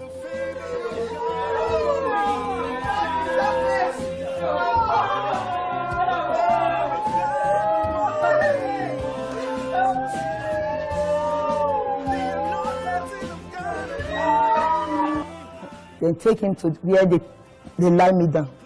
So carry me, they were praying with some of members. As they pray, with God that answered by fire, hear their prayer. I come back to life. Hallelujah! Hallelujah!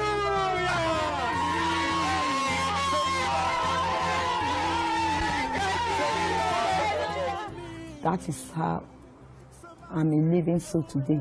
And he just stretched his Bible and himself on that child and said, Inuata, I command you in the name of the Lord Jesus Christ that has empowered me to raise the dead. Now, come back to life. In the name of Jesus Christ of Nazareth, Inuata, I command you, rise up! I was just peeping. And all of a sudden, the child that died at about 9 o'clock sneezed. My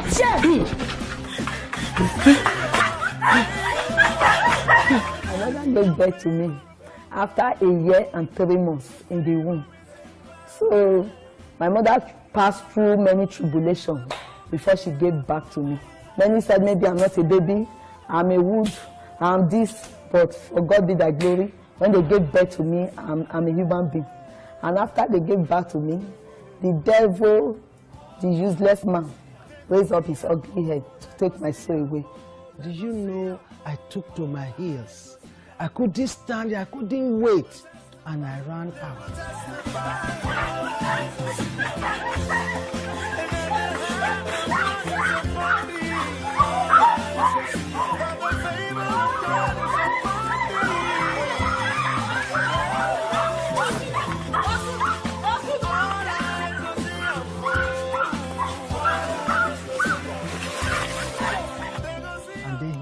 The child with him to the mother.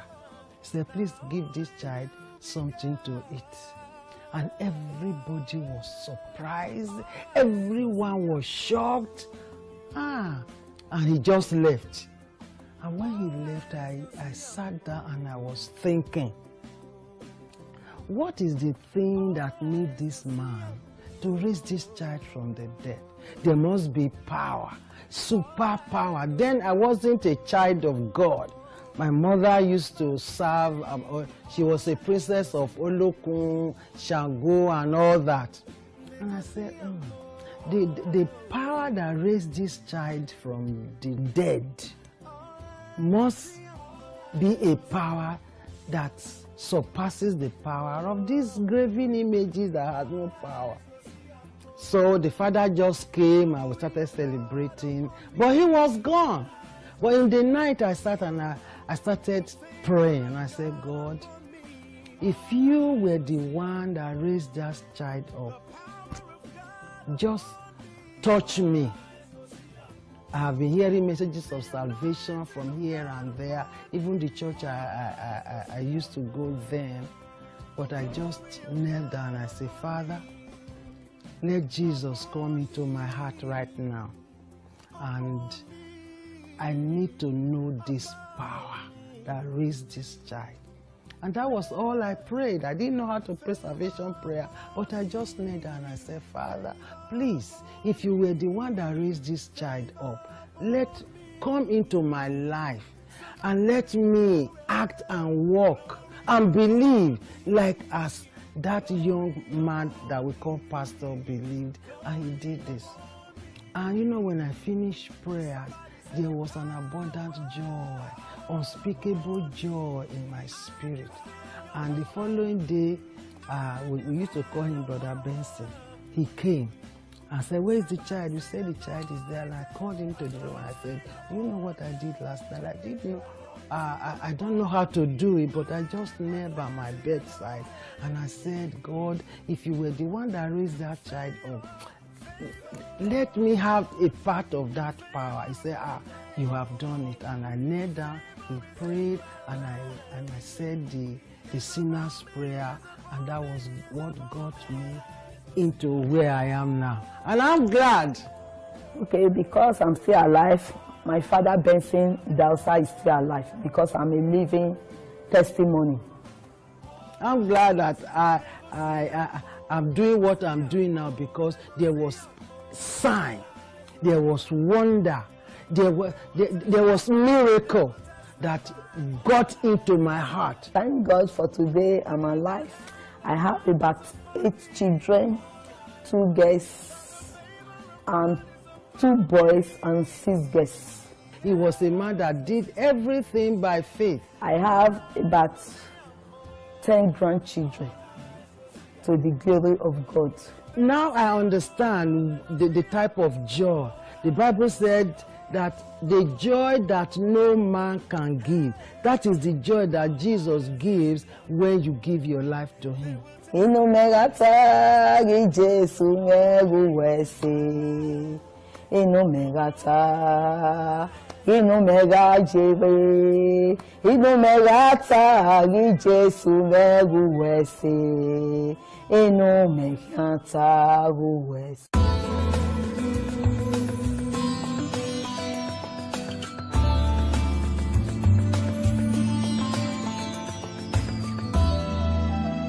You can watch and listen to great and powerful messages from different men and women of God, preachers, prophets, teachers from all around the world on www.anointedtube.com.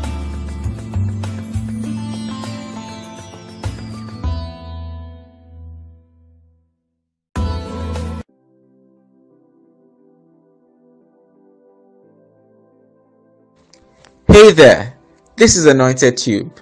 Anointed Tube is blessing and changing lives around the world.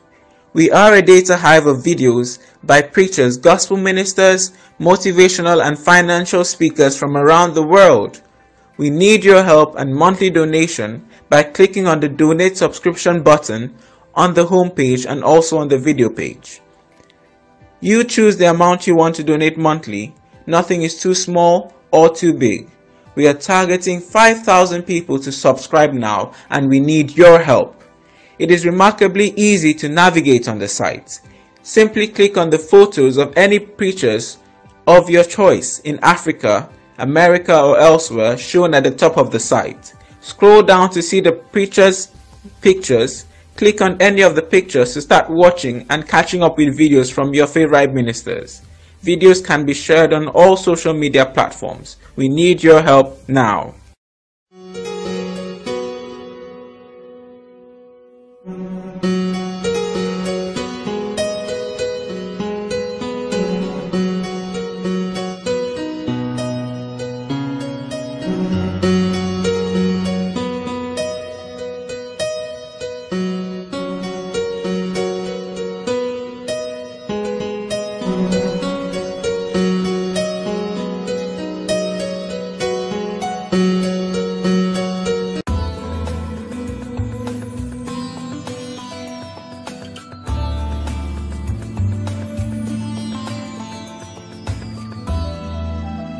You can watch and listen to great and powerful messages from different men and women of God, preachers, prophets, teachers from all around the world on www.anointedtube.com.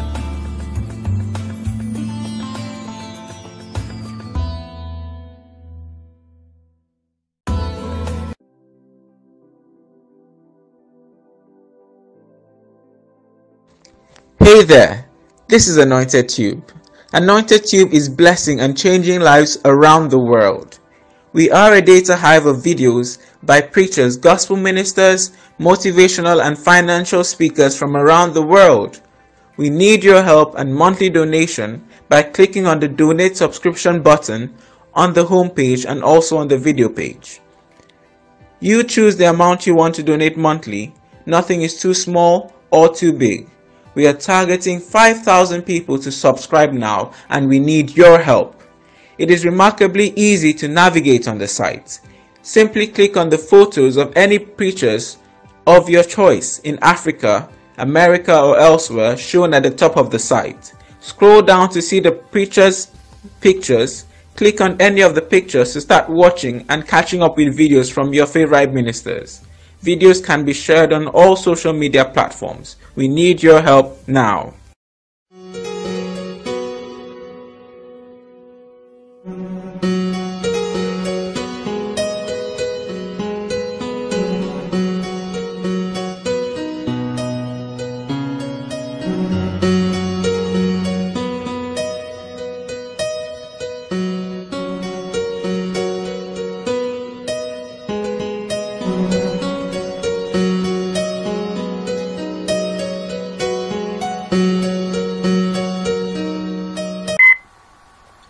Thank you for taking the time to watch this powerful video of Archbishop Benson Idahosa. Archbishop Benson Idahosa was a charismatic Pentecostal preacher. He is the founder of Church of God Mission International. Archbishop Benson Idahosa was popularly referred to as the father of Pentecostalism in Nigeria. And I'd like you to know that he was also my spiritual father. Please do not forget to share this video to bless other people. Let this video go viral. Remain blessed.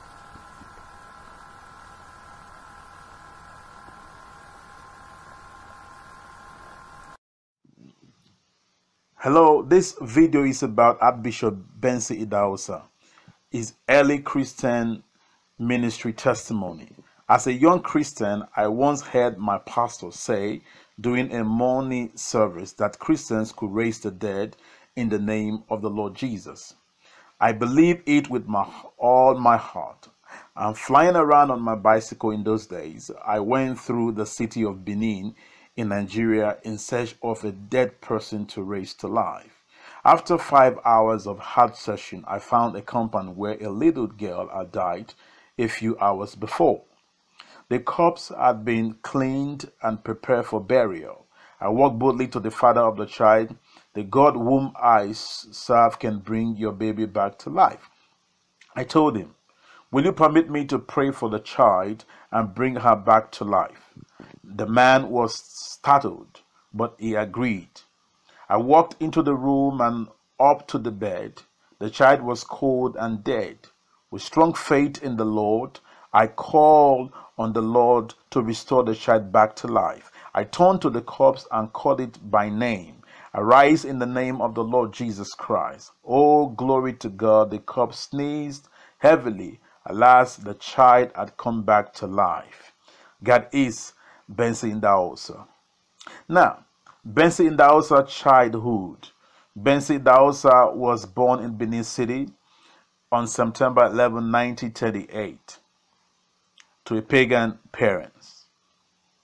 He was a sickly infant who was always fainting. As a result of his constant illness, his father ordered the mother to throw him in the dustbin.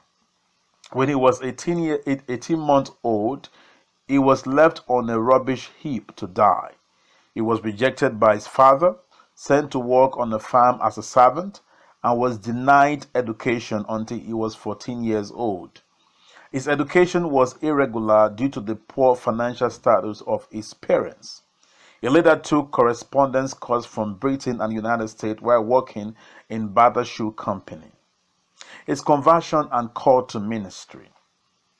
His conversion was drastic and his calling supernatural. He was converted by Pastor Akpos on a football field on one Sunday afternoon while playing soccer with his teammates. Thus, young Benson became the first Benin member of Pastor Akpos' small congregation. As a young convert, he became very zealous in winning souls and in conducting outreaches in villages around Benin City. He was called to the ministry in a night vision from the Lord. I have called you that you might take the gospel around the world in my name, preach the gospel, and I will confirm my words with signs following, said the voice from heaven. The room was filled with the presence of God as Benson fell to his knees before the Lord. Wherever you want me to go, I will go. He prayed through the night, renewing his vows to God and interceding for his people who were yet to hear the message of salvation.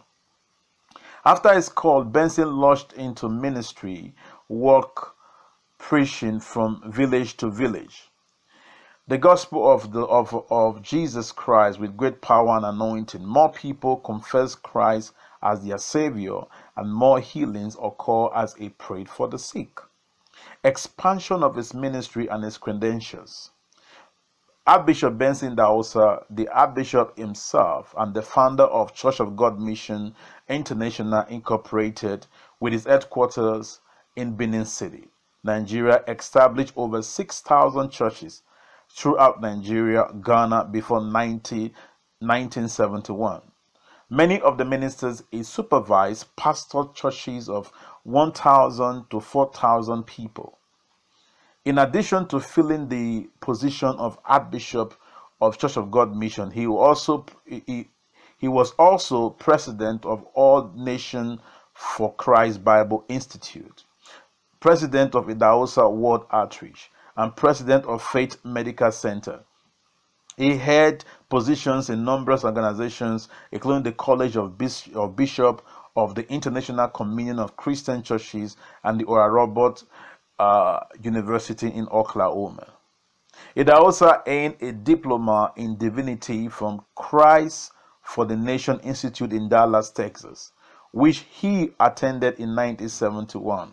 A doctorate of divinity in 1981 from the World Faith College, New Orleans, and a Doctor of Law degree from Oral Roberts University in March 1984. He also received other degrees from the International University in Brussels, Belgium. Archbishop Benson and his wife, Margaret Idahosa, were blessed with 4 children. Idahosa Supreme Tax. So winning was Idahosa's primary concern, with a motto, evangelism, our supreme tax.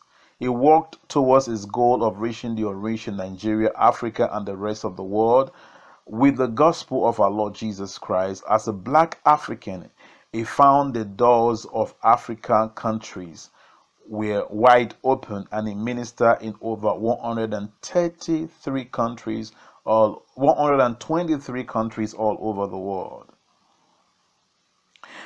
Crusade played a major role in his ministry. He was involved at least one crusade per month. A record crowd of nearly 1 million people a night attended his Lagos crusade in April 1985. He established the Redemption Television Ministry with a potential viewing audience of 15 million people. What leading gospel ministers said about Archbishop Idahosa? According to Mrs. Gordon Frada Lisser, president of Christ for the Nation Incorporated, Dallas, Texas, USA, I know of no young black in all Africa who is reaching millions as Benson is. In crusade with hundreds of thousands in attendance in his weekly nationwide telecast, in his Bible school, training eager students from several nations. He also conducted campaigns in Sweden, Singapore, Malaysia, Korea, Australia, and United States, where he often appeared on national religious telecasts.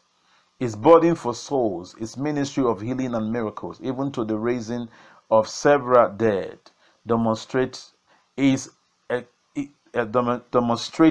especially called of the Lord in this end time. Dr. Ben Idahosa remarked, Benson Idahosa is sought after by everyone in the state, from government officials to beggars. When they pose questions and explain their problem to this man, they receive instantaneous miracle solution, just as the people did in Bible days with God's prophet. The people got miraculous answer from this mighty leader of God's people. Said Daniel Oris. Benin City respect and salute this great man of God even at his death. I have been with him on visit to many officials, to the governor, to the powerful Benin tribal kings. He moved with God and his people knows it. His great miracle cathedral, his headquarters, seat over 10,000 in 1981. His Bible school attract upper class people from different African nations and also come from Mauritius, India, Pakistan, Sri Lanka, Indonesia, Singapore, Philippines, Hong Kong, Japan, Korea, the Middle East, Europe, and other nations of the world. A truly international Bible training center of dynamic faith. People know that Bishop Idahosa preached what he practiced. Dr. Idahosa evangelistic ministry has reached nations around the world. He was the first black African evangelist to shake Australia in a massive crusade that got national attention. His seminars have affected Christians and church leaders in many countries. I sincerely salute this man because he practiced among his own people what he preached to the world. Benson Idahosa was a man who believed God's promises and that God's miracle provision applies to Africans as well as to Americans.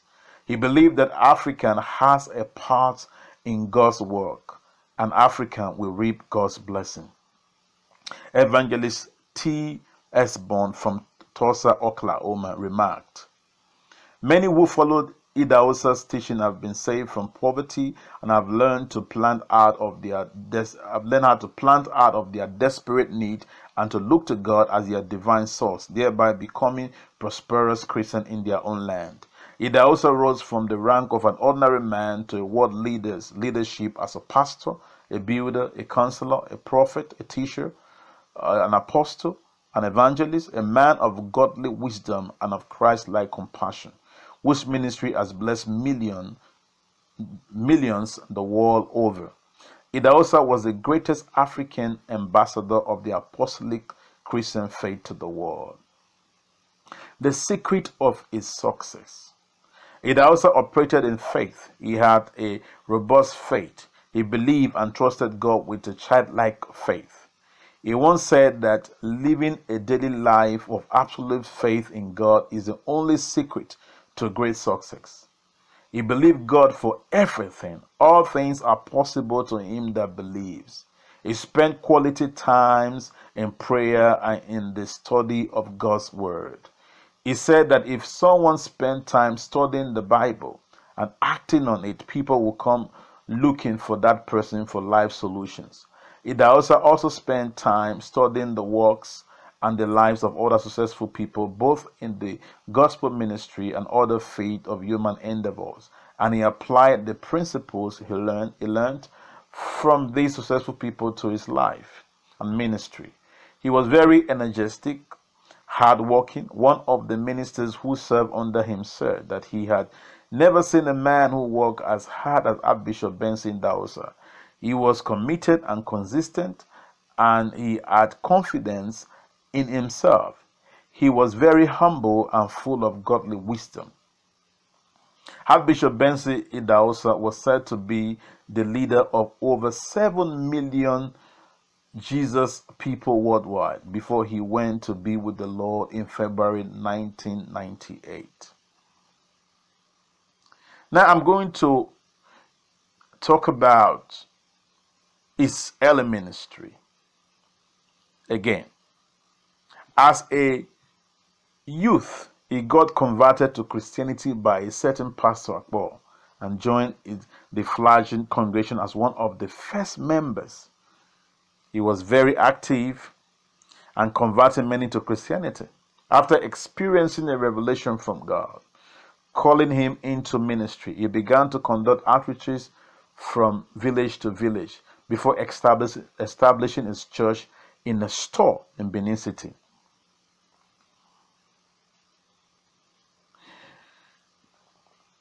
Archbishop Benson Idahosa was well known for many notable quotable quotes, including, "My God is not a poor God. Your attitude determines your altitude. It is more risky not to take risk. I am a possibilitarian. A big head without a big brain is a big load to the neck. If your faith says yes, God cannot say no." Among others, many of these messages on faith, miracle, and prosperity remain a classic among Pentecostals. He had strong links with international gospel ministers like Billy Graham, T.L.S. Bond, Kenneth Hagin, Penny Hinn, Ryan Bonnke, Maurice Cerullo, Oral Roberts, amongst others, and took the gospel to 145 nations in his lifetime. At the time of his death in 1998, he had preached to more white than any black man and to more black than any white man. His desire to meet the need of the total man led him to establish several other arms of the ministry apart from the church. They include Faith, Metaplex, All Nation for Christ Bible Institute, Word of Faith Group of School, Benson Idahosa University, which is currently under leadership of his son, Reverend E.F.B. Idahosa. His wife, Margaret Idahosa, is the current Archbishop of the church. It was used by God to perform many miracles, including healing the blind, raising up 28 people from the dead at different times in his ministry.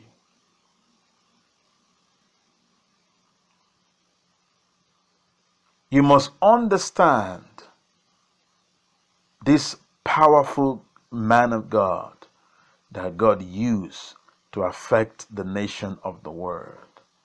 And I'm glad and privileged that he was my father in the Lord.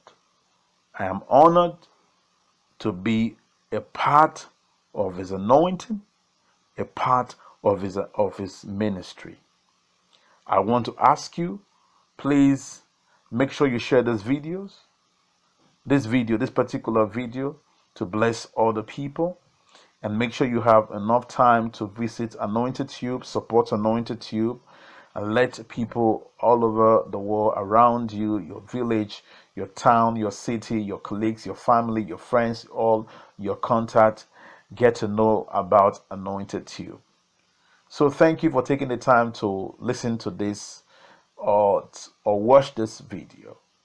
I believe that your life can never remain the same, because God's servant was such a powerful, humble, great man of God that God used before he was called to be with him.